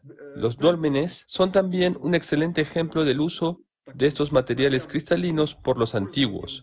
Hay un gran número de ellos. Y ahora construimos imprudentemente grandes edificios de acuerdo con un determinado plan arquitectónico y por lo tanto obtenemos un efecto muy negativo. Cuando la energía está siendo extraída de una persona situada en este cristal sirve como fuente de energía, puede ser extraída de él, puede servir como generador de que el cristal, esta estructura, extrae energía. Hay muchos ejemplos así, y la amplifica y la transmite hacia el exterior. Y entonces, alguien puede captar esa energía. No hablaré de las civilizaciones que pueden utilizarla, lo dejaré por otro momento, pero estas situaciones son muy posibles. Por ejemplo, todas las ciudades están construidas según un cierto principio como un microchip. En muchas ciudades se puede observar ese tipo de arquitectura que está construida según el principio de un cristal, un microchip. Y si observamos, por ejemplo, el complejo egipcio de Giza, desde una vista aérea, podemos ver que este sistema tiene una cierta estructura. Es decir, probablemente sirvió para algún tipo de culto, tal vez para la transmisión de señales. Hay muchas versiones al respecto, como construcciones de protección, y las pirámides también son algún tipo de transmisores. pero están construidas según otros principios, según el principio de un gran conjunto de sustancias cristalinas que naturalmente reforzaban todo lo que había allí. Si ponemos algún objeto en un tercio de una pirámide, quedará momificado, preservado. Es la llamada radiación de la muerte, por así decirlo. Es una cierta estructura que extrae energía de un objeto biológico. La pregunta es, ¿para qué se utilizan? Hay muchas en la Tierra y se encuentran en América, en la Antártida. Kailas es una pirámide, lo sabes perfectamente. Están esparcidas por todo el globo. Lo más probable es que se construyeron en los llamados centros energéticos y sirvieron precisamente para crear energía de un tipo especial. Se trata, digamos, de un nuevo tipo de electricidad que utilizaban los antiguos, pero que nosotros hemos olvidado y ahora utilizamos otro tipo de electricidad, las ondas longitudinales, no ondas transversales, sino longitudinales, cuando el campo electrostático funciona teniendo un carácter dinámico de propagación, es decir, por impulsos, compactando el medio, etc. Esto es lo que Tesla estaba haciendo, electricidad radiante. Es muy posible que estuvieron generando electricidad radiante para sus propios fines. Sabemos que cortaban rocas en trozos enormes con cortes muy precisos.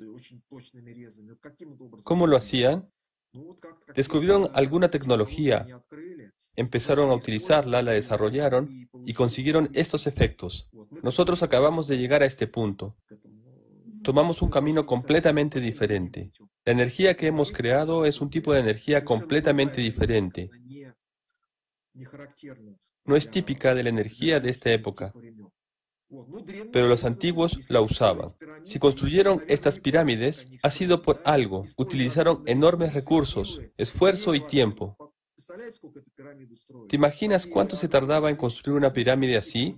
¿Cuántos recursos humanos se necesitan solo para construir un objeto físico que en realidad no tiene ningún sentido desde un punto de vista práctico? No tiene sentido. Aramos la tierra. Eso es comprensible. Necesitamos crear algo, unas instalaciones de riego. ¿Pero para qué esto? ¿Para qué enterrar a un faraón allí? Tonterías. Además, los faraones nunca fueron enterrados allí. Siempre yacen ahí, pero también los encontramos en otros lugares. ¿Para qué existen? ¿Para qué existían los megalitos? Esas enormes losas, enormes estructuras. ¿Para qué se construyeron? ¿Tenían alguna finalidad? Pues probablemente para esto mismo, para manipular los flujos de energía, para amplificarlos, para transformarlos, para realizar alguna tarea que una persona se proponía llevarlas a cabo de un modo u otro con la ayuda de estos artefactos.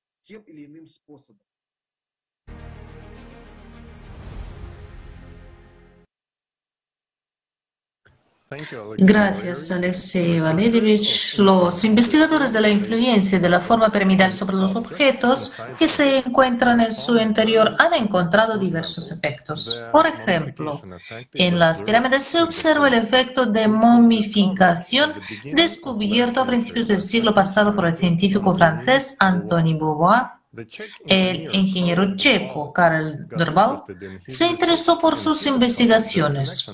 Descubrió la relación entre la forma de la pirámide y diversos procesos que tienen lugar en su interior.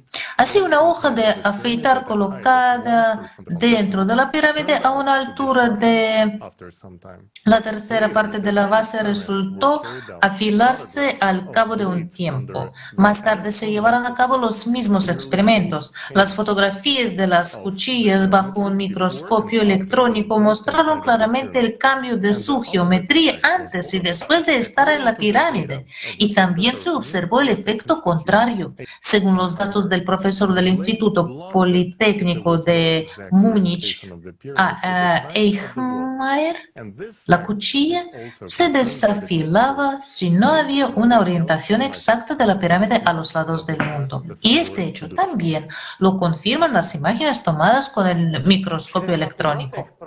La palabra es tuya, Dushan. En los años 60, el famoso egiptólogo Enel, su verdadero nombre era Mikhail Vladimirovich Sariatsin, también estudió las pirámides. Descubrió que la radiación de la pirámide tiene propiedades especiales. Probablemente está relacionada con la complejidad de la construcción que se ve en la imagen.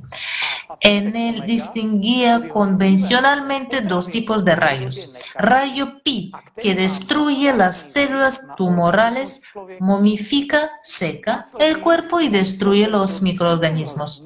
El rayo Omega, bajo cuya influencia los alimentos no se estropean durante mucho tiempo y que tiene un efecto beneficioso para el cuerpo humano. En investigaciones posteriores confirmamos la presencia de varios tipos de radiaciones en la pirámide. Parte de estas radiaciones resuenan con frecuencias de vibraciones de células sanas de organismos vivos. Por eso la pirámide tiene un efecto armonizador sobre estos organismos. Además de la radiación en la pirámide se genera una débil electricidad estática. Se puede detectar utilizando un galvanómetro. Para ello se introducen en un recipiente con agua 2 electrodos conectados a un galvanómetro. Cuando la jarra está fuera de la pirámide no se detecta corriente, pero cuando está dentro de la pirámide el galvanómetro muestra la presencia de una corriente débil. Dan Davidson, investigador en el campo de la física gravitacional y los sistemas de energía libre, también confirma que la pirámide es capaz de acumular una carga electrostática. Como prueba cita el impactante experimento de Brown, cuyo esquema se muestra en la figura. En la pirámide con una longitud literal de 30 pies hay 2 espirales de alambre trenzado de un solo hilo. Las espirales están enrolladas en direcciones opuestas. Cuando Brown intentó conectar los extremos de las espirales, recibió una fuerte descarga eléctrica. Hemos considerado suficientes ejemplos que confirman la influencia de la forma de la pirámide sobre los objetos materiales colocados en su interior. Talí, ¿hay cambios en el espacio exterior alrededor de la pirámide? Sí, Dushan, por supuesto que las hay.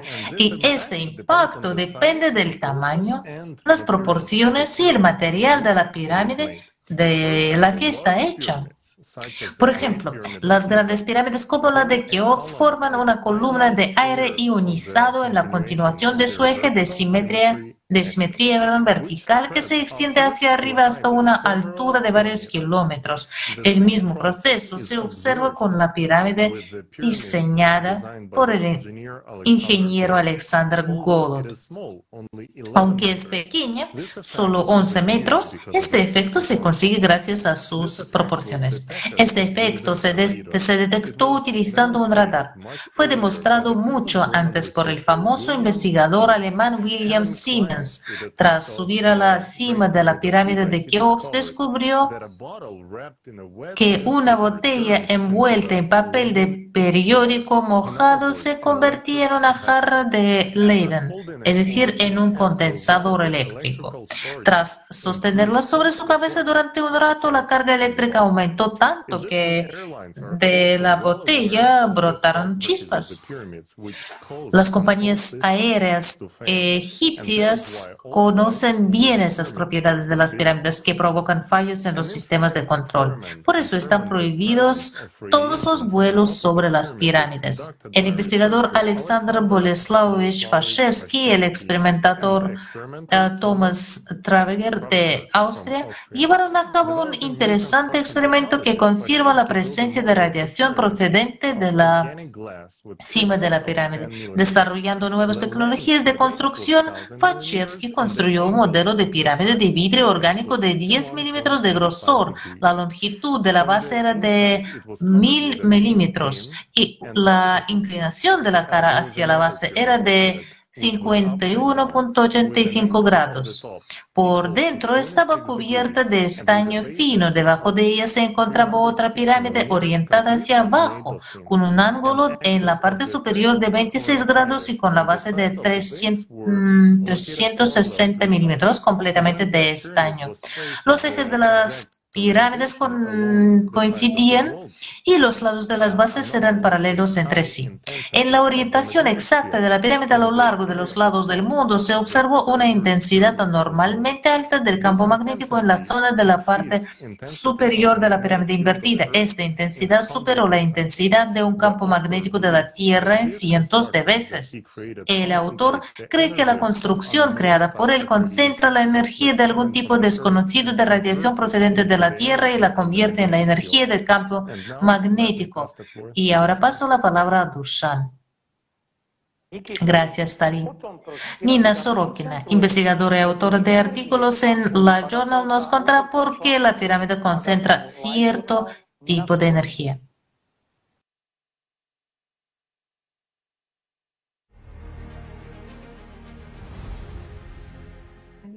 Incluso enfocan la energía de cierta manera. Y no solo un tipo de energía, sino muchas. Se diseñaron y construyeron de forma que estuvieran estrictamente alineados con el norte. Es decir, eran capaces de concentrar tanto la energía de la Tierra, así como ciertas energías cósmicas. Y este mismo ángulo, 51.83 grados en la base, es el mismo ángulo que se forma por la reflexión secundaria de las ondas electromagnéticas, como la luz, por una esfera o algo de forma esférica. Y la Tierra, siendo una forma esférica, de hecho, refleja y enfoca ciertos rayos cósmicos exactamente en este ángulo. Así que si pones una pirámide, actuará como una especie de lente en la superficie de la Tierra que enfoca estas energías. Algunas personas dicen que se trata de ondas electromagnéticas de cierta longitud de onda, ondas de radio también, por lo que resuena con ellas y las envía al exterior. Bueno, en primer lugar, se concentran bajo la pirámide y en algunas cámaras también, ya que aparecieron vacías. Pero la pirámide definitivamente tenía una cima y se llamaba la piedra Benben.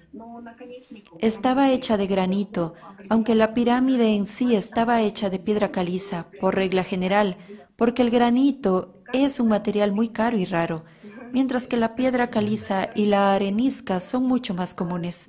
Y se cree que su propósito, por un lado, era exactamente concentrar las energías que suben a través de la pirámide.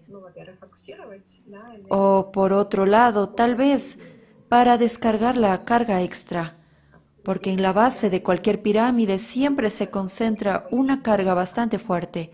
Y por cierto, a pesar de no tener cúspide, la pirámide sigue concentrando energía en la parte superior. Pero el hecho es que en cualquier montaña, incluso natural, si tiene forma puntiaguda, si las escalas, definitivamente sentirás la energía, porque todas concentran una carga electromagnética allí, solo por su forma. Este es el efecto de la forma o la radiación de la forma.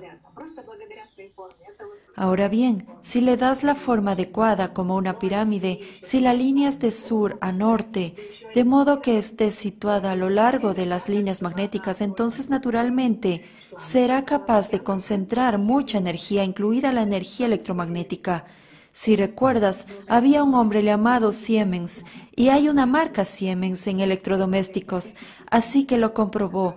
Hizo una jarra de Leiden con una botella de vino y periódicos y obtuvo una descarga muy fuerte. Entonces asustó a sus guías egipcios. Pensaron que había convocado a un demonio, mientras que él solo utilizó el efecto de la pirámide.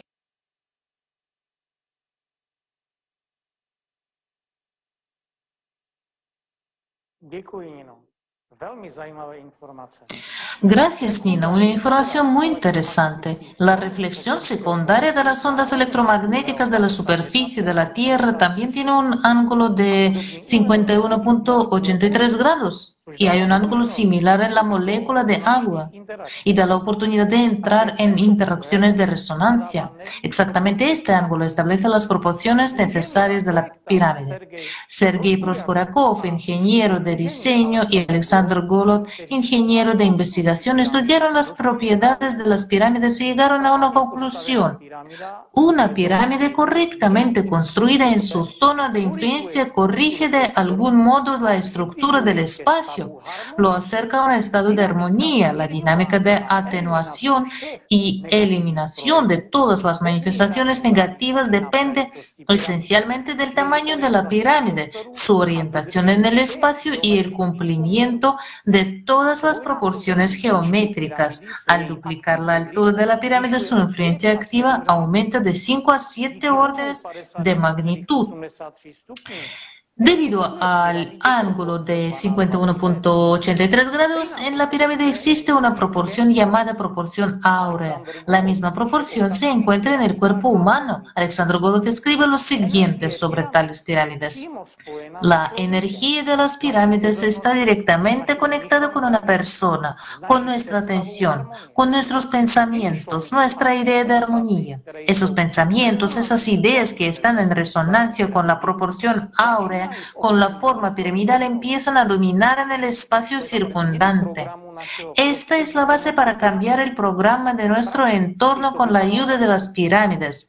En la práctica se ve así. Si los pensamientos de una persona que está en la zona de influencia de la pirámide, dentro o fuera, están llenos de bondad, cuidado del mundo circundante, la probabilidad de realización de estos pensamientos aumenta miles de veces.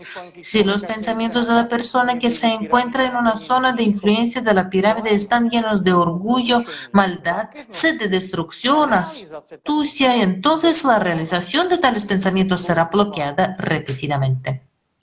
Es increíble lo interconectado que está todo. Resulta que cuando se construyeron las pirámides hubo que tener en cuenta muchos factores para que cumplieran funciones tan complejas. Así pues, en la antigüedad existían conocimientos a los que apenas nos estamos acercando. Veamos el vídeo con el profesor Konstantin Korotkov.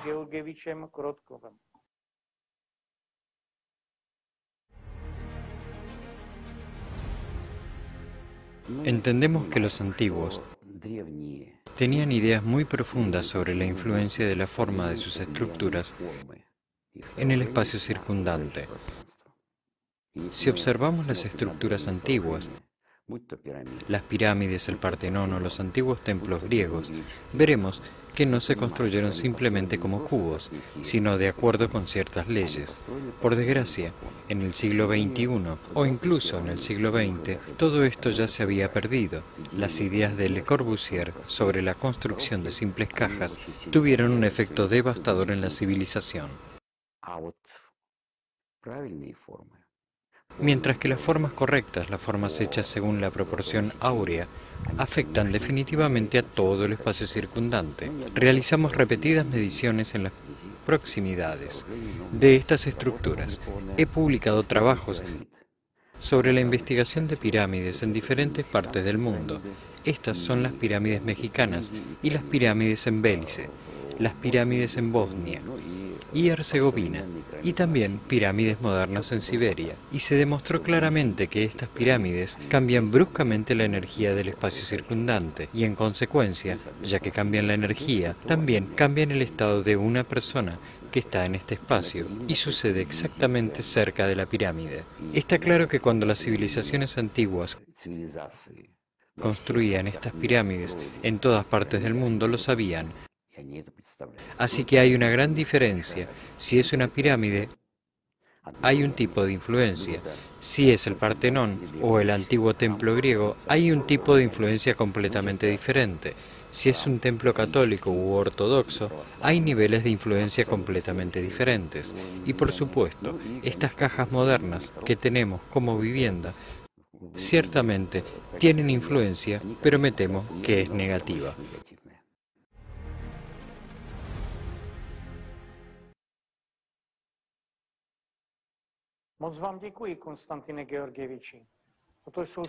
Gracias, Konstantin Georgievich. Efectivamente, se trata de un conocimiento muy valioso sobre la influencia de una forma. Si un objeto geométrico tiene la forma adecuada y está hecho según la proporción áurea, entonces tiene un efecto positivo en el espacio circundante y en la persona. ¿Qué conclusiones podemos sacar de lo que hemos oído? Talí. tienes la palabra. Sí, gracias, Dushan. ¿Sabes? Es una pena que la humanidad moderna no se guíe por el conocimiento de la información de las formas en la organización de nuestro espacio vital. Pero todo está en nuestras manos y la gente puede cambiarlo todo si realmente quiere.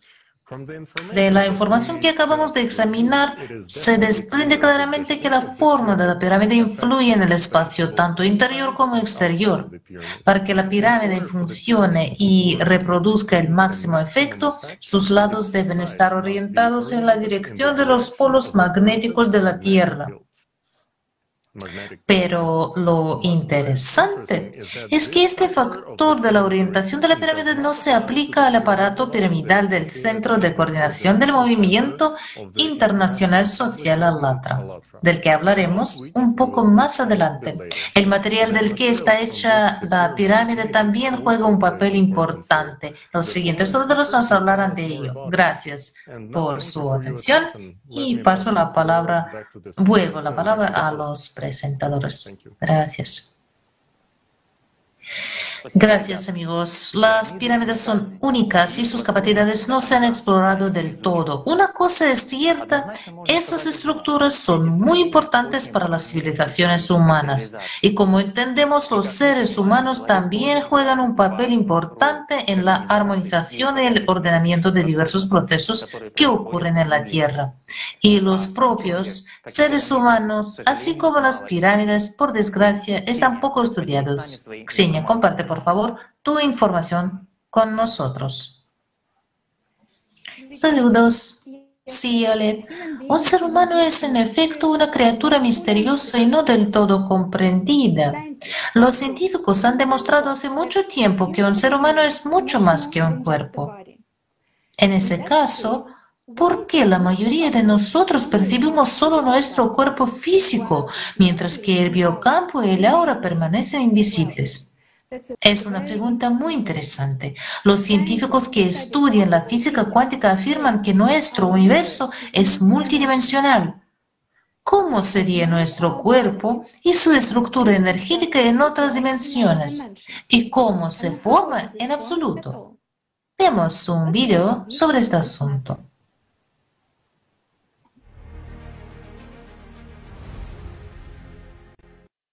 Así que hice esta cosa de plástico. Voy a explicar ahora lo que es.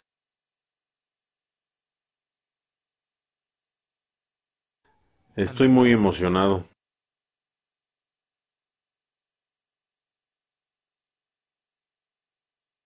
¿Qué le pasa a mi cámara? De todos modos es un holograma 3D. Nada menos.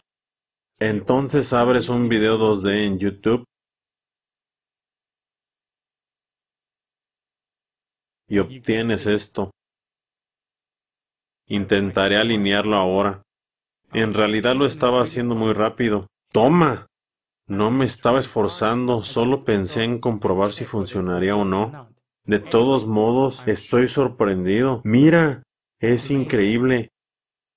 Esto es lo que parece. Resulta que todos estamos en Matrix. He creado un espacio 3D con mis propias manos a partir de un espacio 2D. ¿Te lo imaginas? ¿Un tiburón? ¡Un tiburón! ¡Guau! ¡Qué locura! ¡Súper!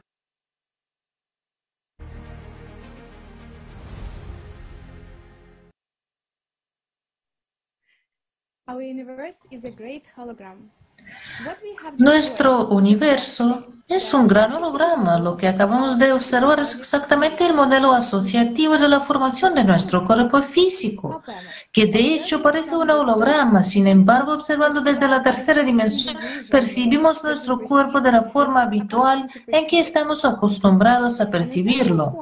Un punto esencial en esta cuestión: ¿quién percibe y cómo se percibe? ¿Se ha dado cuenta alguna vez de que observamos el mundo entero, incluido nuestro propio cuerpo, desde fuera? Esto se ilustra asociativamente en el vídeo, donde el sujeto observa desde un lado cómo nacen imágenes, hologramas, en una estructura piramidal. De hecho, no somos un cuerpo, somos personalidades. Somos un observador que observa todo, incluido el cuerpo, desde el exterior. El flujo de información pasa por nuestra conciencia, mente, a la salida, como personalidad, nos proporciona la realidad informativa a la que estamos acostumbrados. Pero, ¿por qué es así? Consideremos nuestro mundo desde un punto de vista dimensional. Ahora bien, existe la firme opinión de que cuanto más subamos en dimensiones, más se complicará la geometría. Pero, ¿es esto cierto? Examinemos cómo percibimos las dimensiones. Es importante recordar que todo lo que vamos a modelar lo observaremos desde la posición de la tercera dimensión. ¿Qué es la primera dimensión? Es un punto. ¿Dónde está este punto? En 3 dimensiones. La bidimensional es una imagen en una superficie plana, de nuevo en la tercera dimensión. Y lo miramos también desde la tercera dimensión. La tridimensionalidad es cuando añadimos un eje de coordenadas a la superficie. ¿Y qué es la cuarta dimensión? La tridimensionalidad está completamente distorsionada incluso desde la posición de la cuarta dimensión. Ya no es la tridimensionalidad lo que percibimos, ni la densidad de la materia lo que vemos. Los macroobjetos, como un árbol o una mesa, se perciben de forma muy distinta. Una persona en la cuarta dimensión es un biocampo. Y en la quinta y sexta dimensión, una persona se parece a una estructura piramidal. También se denomina estructura poderosa. Para una mejor comprensión, sugiero ver un fragmento de la transmisión Poder y Energía con la participación de Igor Mikhailovich Danilov.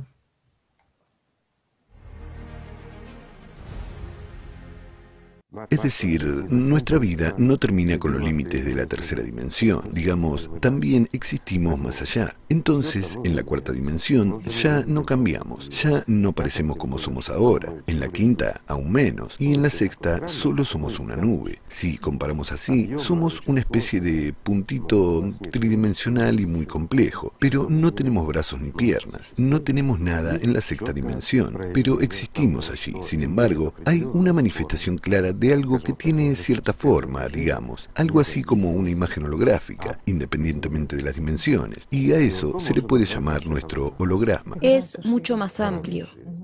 Mucho más amplio, sí, y afecta a nuestra estructura energética, que depende totalmente ¿de qué? Del prana. Ya veo. El prana es una estructura energética, pero no holográfica. Lo distinguiré así. Perdón, amigos. La estructura holográfica es mucho más grande. Sí, se puede llamar como quieran. Esos no son más que convenciones que nosotros mismos, digamos, creamos. Ponemos nombres e inventamos cómo llamarlo, digamos, pero es un hecho. Esta estructura energética interna nuestra, la que llamamos biocampo o lo que sea, afecta por completo a nuestra química orgánica, es decir, a las células que viven, etc. Esto ya es una manifestación más burda de la materia que, sí, depende del agua. Necesitamos beber agua y demás. ¿Por qué? Porque una persona no podrá vivir solo de prana. Solo mira cómo se intensifica. Pero nuestra estructura, quiero decir energética, sin embargo, en este caso, es como un biocampo. Lo subrayo una vez más. Y no la estructura en sí, digamos holográfica, lo que se llama. Esta estructura energética depende del prana. Pero si lo quitamos, entonces toda nuestra biología se desmoronaría, no podrá existir sin él. Sin embargo, toda nuestra estructura energética está encerrada en otra estructura, en una estructura de fuerza. Esto es lo que llamamos ahora una especie de manifestación holográfica. Sí. Y aquí, una persona con todas sus manifestaciones, digamos, biológicas y energéticas, está encerrada en esta estructura. Holográfica. Sí. Y para cada persona parece una pirámide. Eso es casi en cualquier dimensión. ¿Es interesante? Lo es. Sí, exactamente. Es muy interesante. ¿Por qué? Porque es una estructura de fuerza y ya no se puede deformar. Esa es la cuestión. Pero durante el desarrollo espiritual de una persona, cuando la personalidad se convierte en la luz, la forma cambia drásticamente y ya toma la forma de un cubo.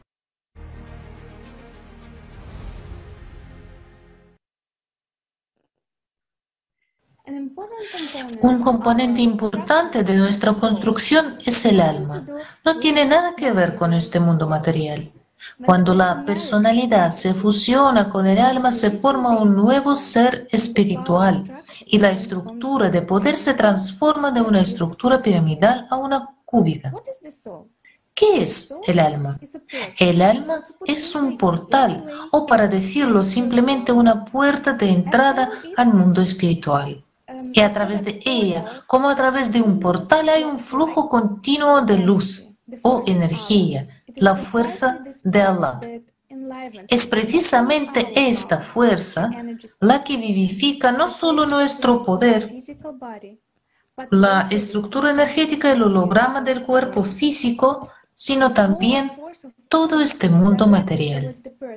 El flujo de la fuerza de Allah se dirige hacia la personalidad y la personalidad a su vez, digamos, actúa como transmisor de la fuerza de Allah en la energía de Abril. Pueden leer más sobre esto ver más sobre esto en las transmisiones con Igor Mikhailovich Danilov y en Caleidoscopio de Hechos, el poder de la atención.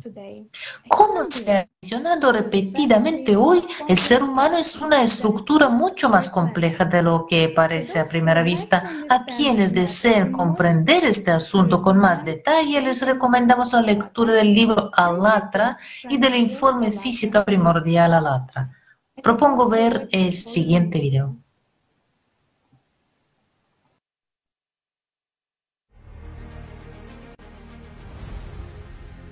Se ha publicado y puesto a disposición del público el informe científico primordial ALLATRA Physics, elaborado por el equipo internacional de investigadores de ALLATRA Science. En el informe se expone información única sobre el origen y la estructura del mundo a nivel micro y macro de forma comprensible para un público amplio.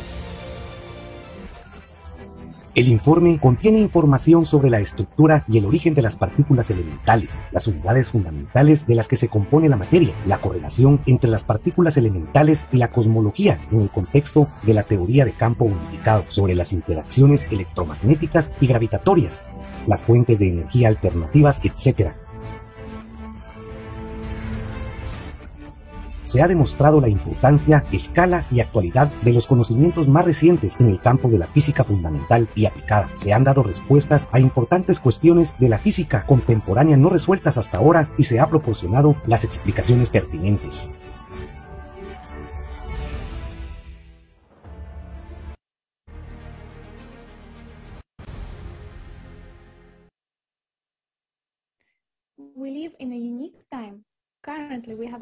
Vivimos en una época única. Actualmente tenemos acceso al conocimiento, el cual cuando se aplica puede cambiar para mejor no solo la vida material, sino también la vida espiritual.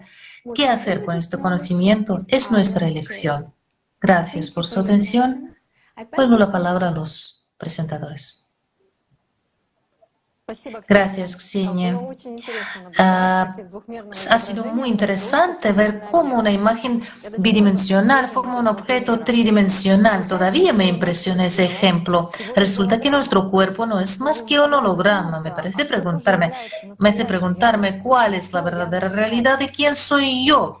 Y en la antigüedad, las estructuras piramidales bien diseñadas eran multifuncionales, promovían tanto el desarrollo espiritual de las personas como influían en la física del espacio circundante, previniendo catástrofes globales. Hemos hablado de esto muchas veces en episodios anteriores de Caleidoscopio de Hechos. Es estupendo que hoy en día exista un dispositivo piramidal único que nos permita realizar diversos experimentos que demuestran que el ser humano no es solo un objeto material. Veamos un video.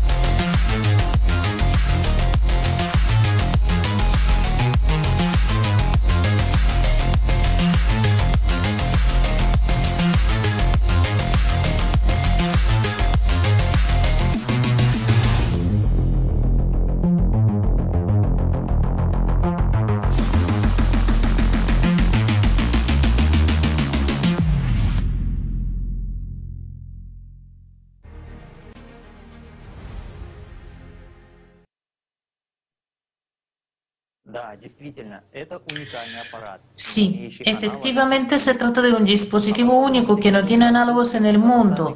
Zahar Kravchenko, participante del movimiento internacional social ALLATRA, nos hablará de las peculiaridades de su diseño, de sus enormes capacidades y de los experimentos ya realizados.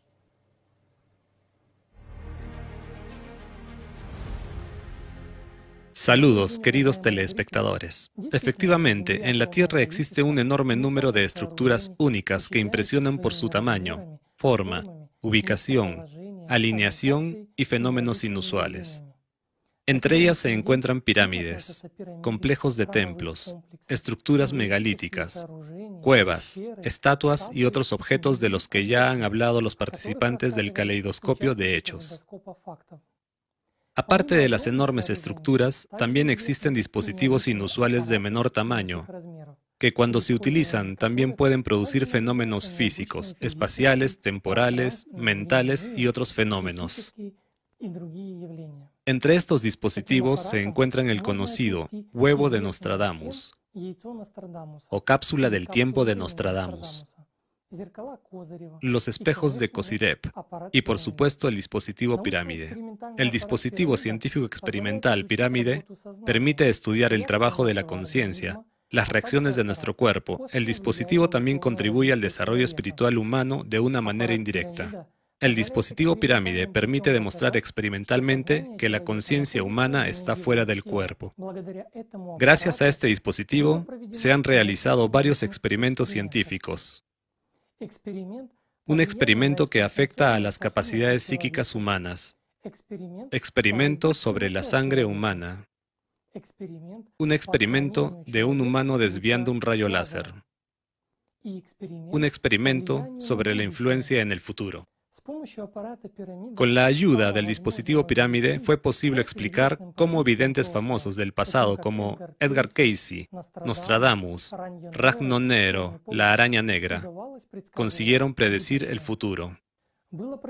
Se han realizado varios experimentos sobre la transmisión telepática de información a distancia a un gran número de personas, independientemente de su ubicación en el planeta. Estos experimentos, a su vez, confirmaron la existencia de un campo de información unificado de la Tierra, cuyas propiedades y principios pueden estudiarse con ayuda del dispositivo pirámide. Un experimento sobre la posibilidad de influir a distancia en la conciencia de las personas participantes en el experimento, infundiéndoles un deseo material de consumo desplazado en el tiempo. Así, los investigadores trataron de averiguar si la humanidad podría enfrentarse a un nuevo tipo de publicidad intrusiva que una persona no podrá rechazar.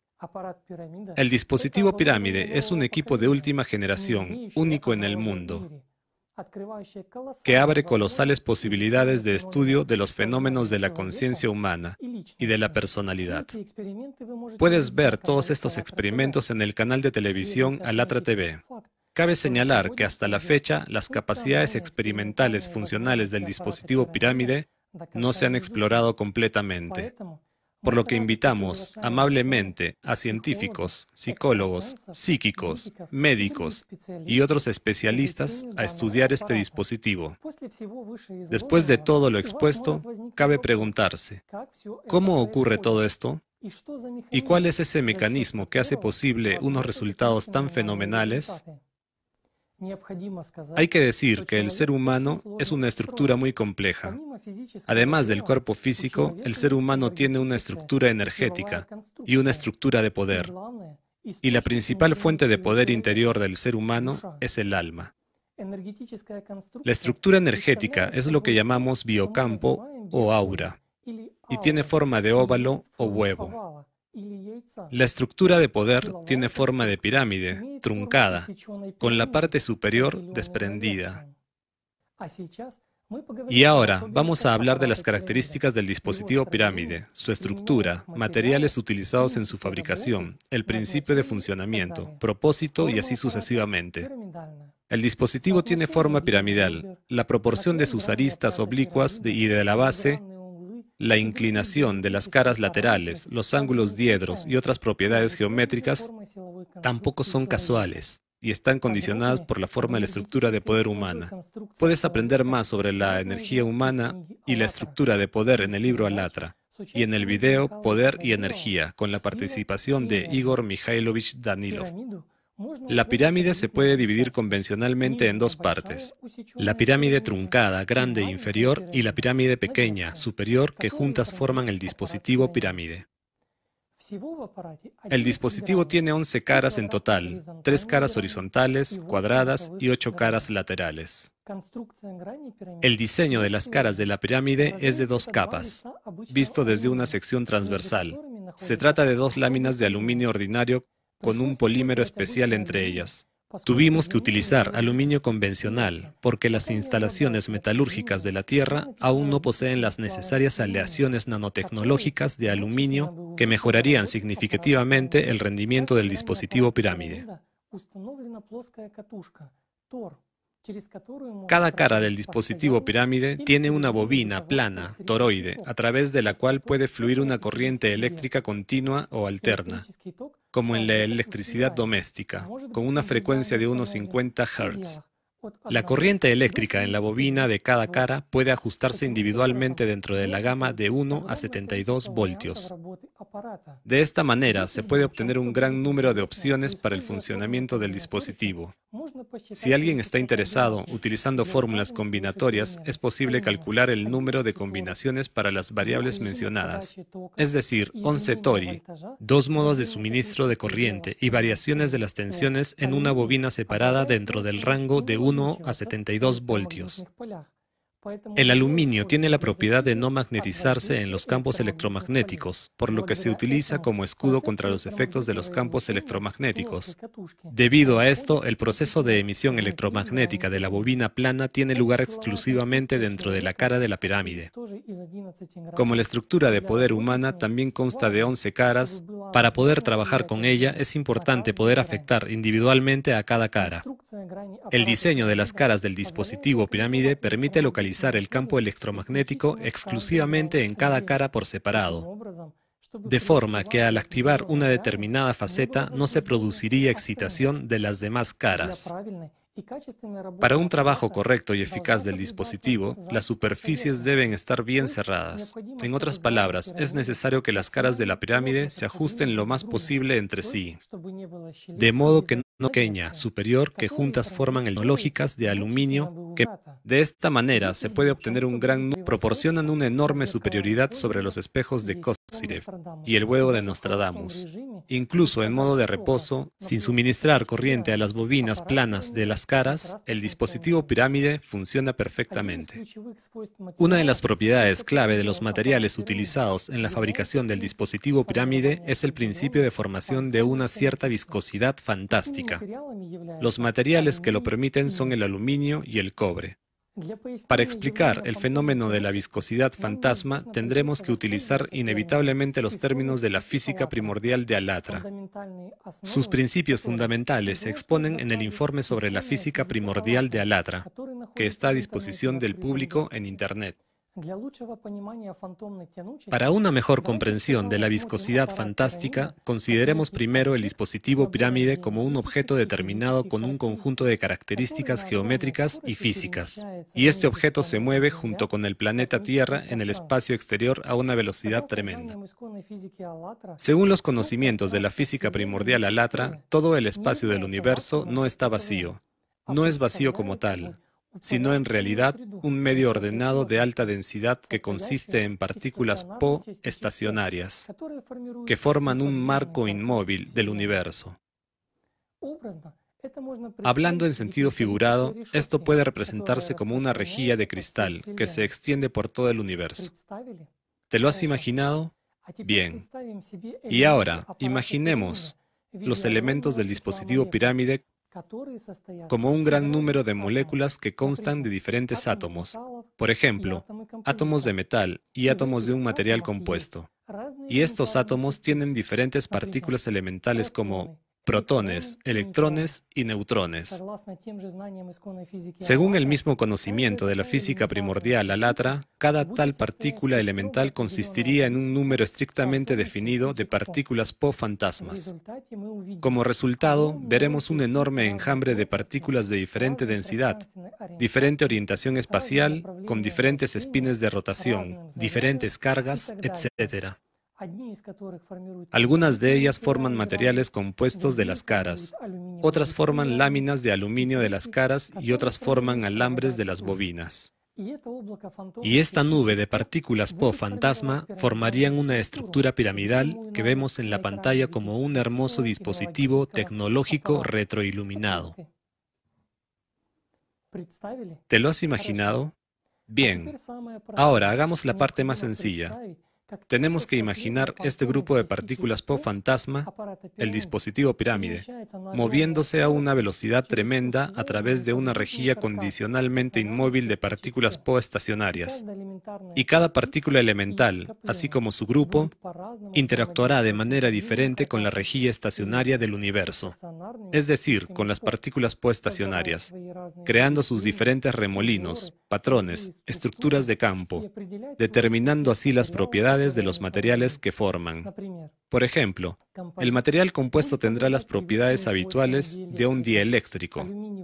Las láminas de aluminio tendrán las habituales y bien estudiadas propiedades de alta conductividad eléctrica y no magnéticas, mientras que los hilos de cobre de las bobinas tendrán sus propias características físicas. Para imaginar asociativamente y comprender la esencia de la viscosidad fantasma, es necesario referirse a la física ALLATRA primordial y recordar la propiedad de las partículas Po estacionarias y la rejilla exósmica. Hay una partícula Po estacionaria en una célula. Si dos partículas Po fantasma entran en la célula simultáneamente, entonces la partícula Po estacionaria puede recoger energía e información de ellas. Si más de dos partículas Po fantasma entran en la célula simultáneamente, la partícula Po estacionaria recogerá energía e información solo de dos partículas Po fantasma, mientras que todas las demás pasan volando sin perder energía e información. A su vez, esto provoca perturbaciones en el funcionamiento de la propia red exósmica.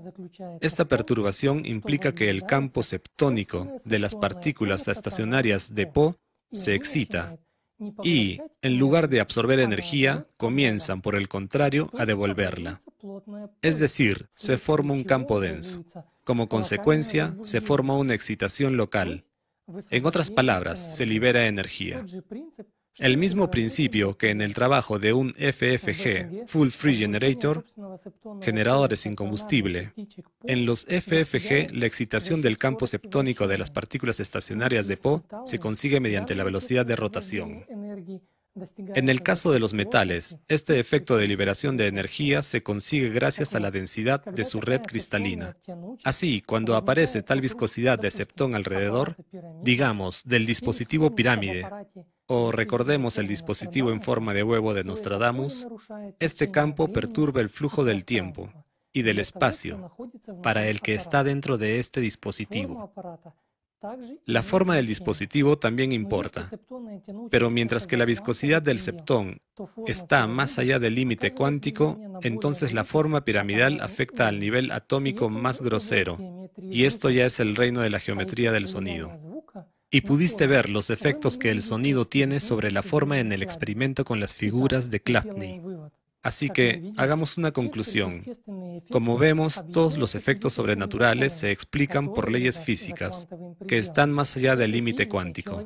La humanidad aún tiene que descifrar este tipo de física si quiere sobrevivir. Al fin y al cabo, controlar las partículas más pequeñas del universo, los septones, abre el camino para controlar toda la materia. Esto significa que puede ayudarnos a hacer frente a la crisis climática, y a alcanzar un nuevo nivel de desarrollo de nuestra civilización.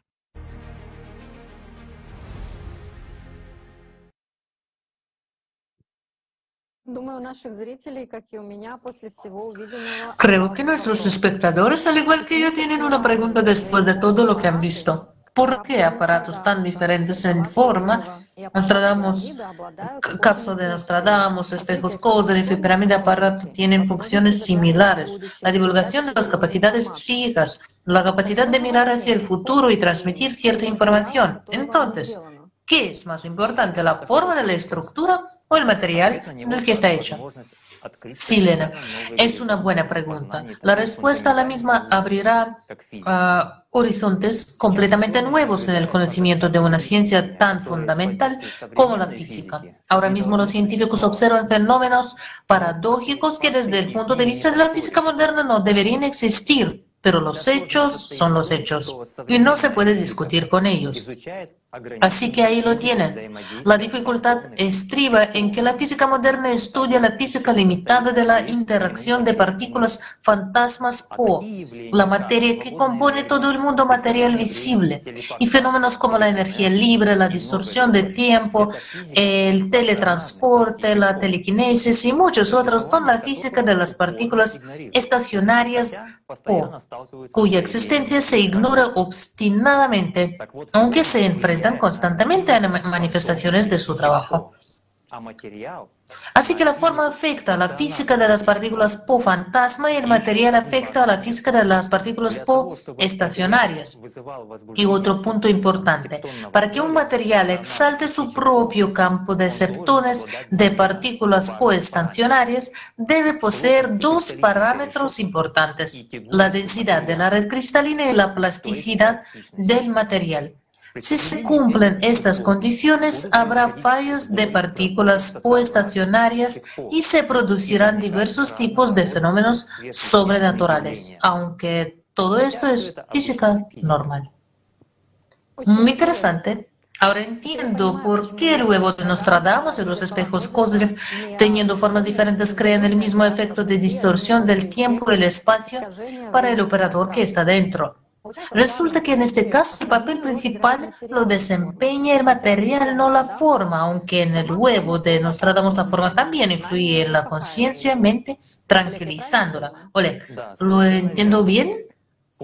Sí, totalmente cierto. La forma afecta al espacio y el espacio afecta a la conciencia. Pero hay matices.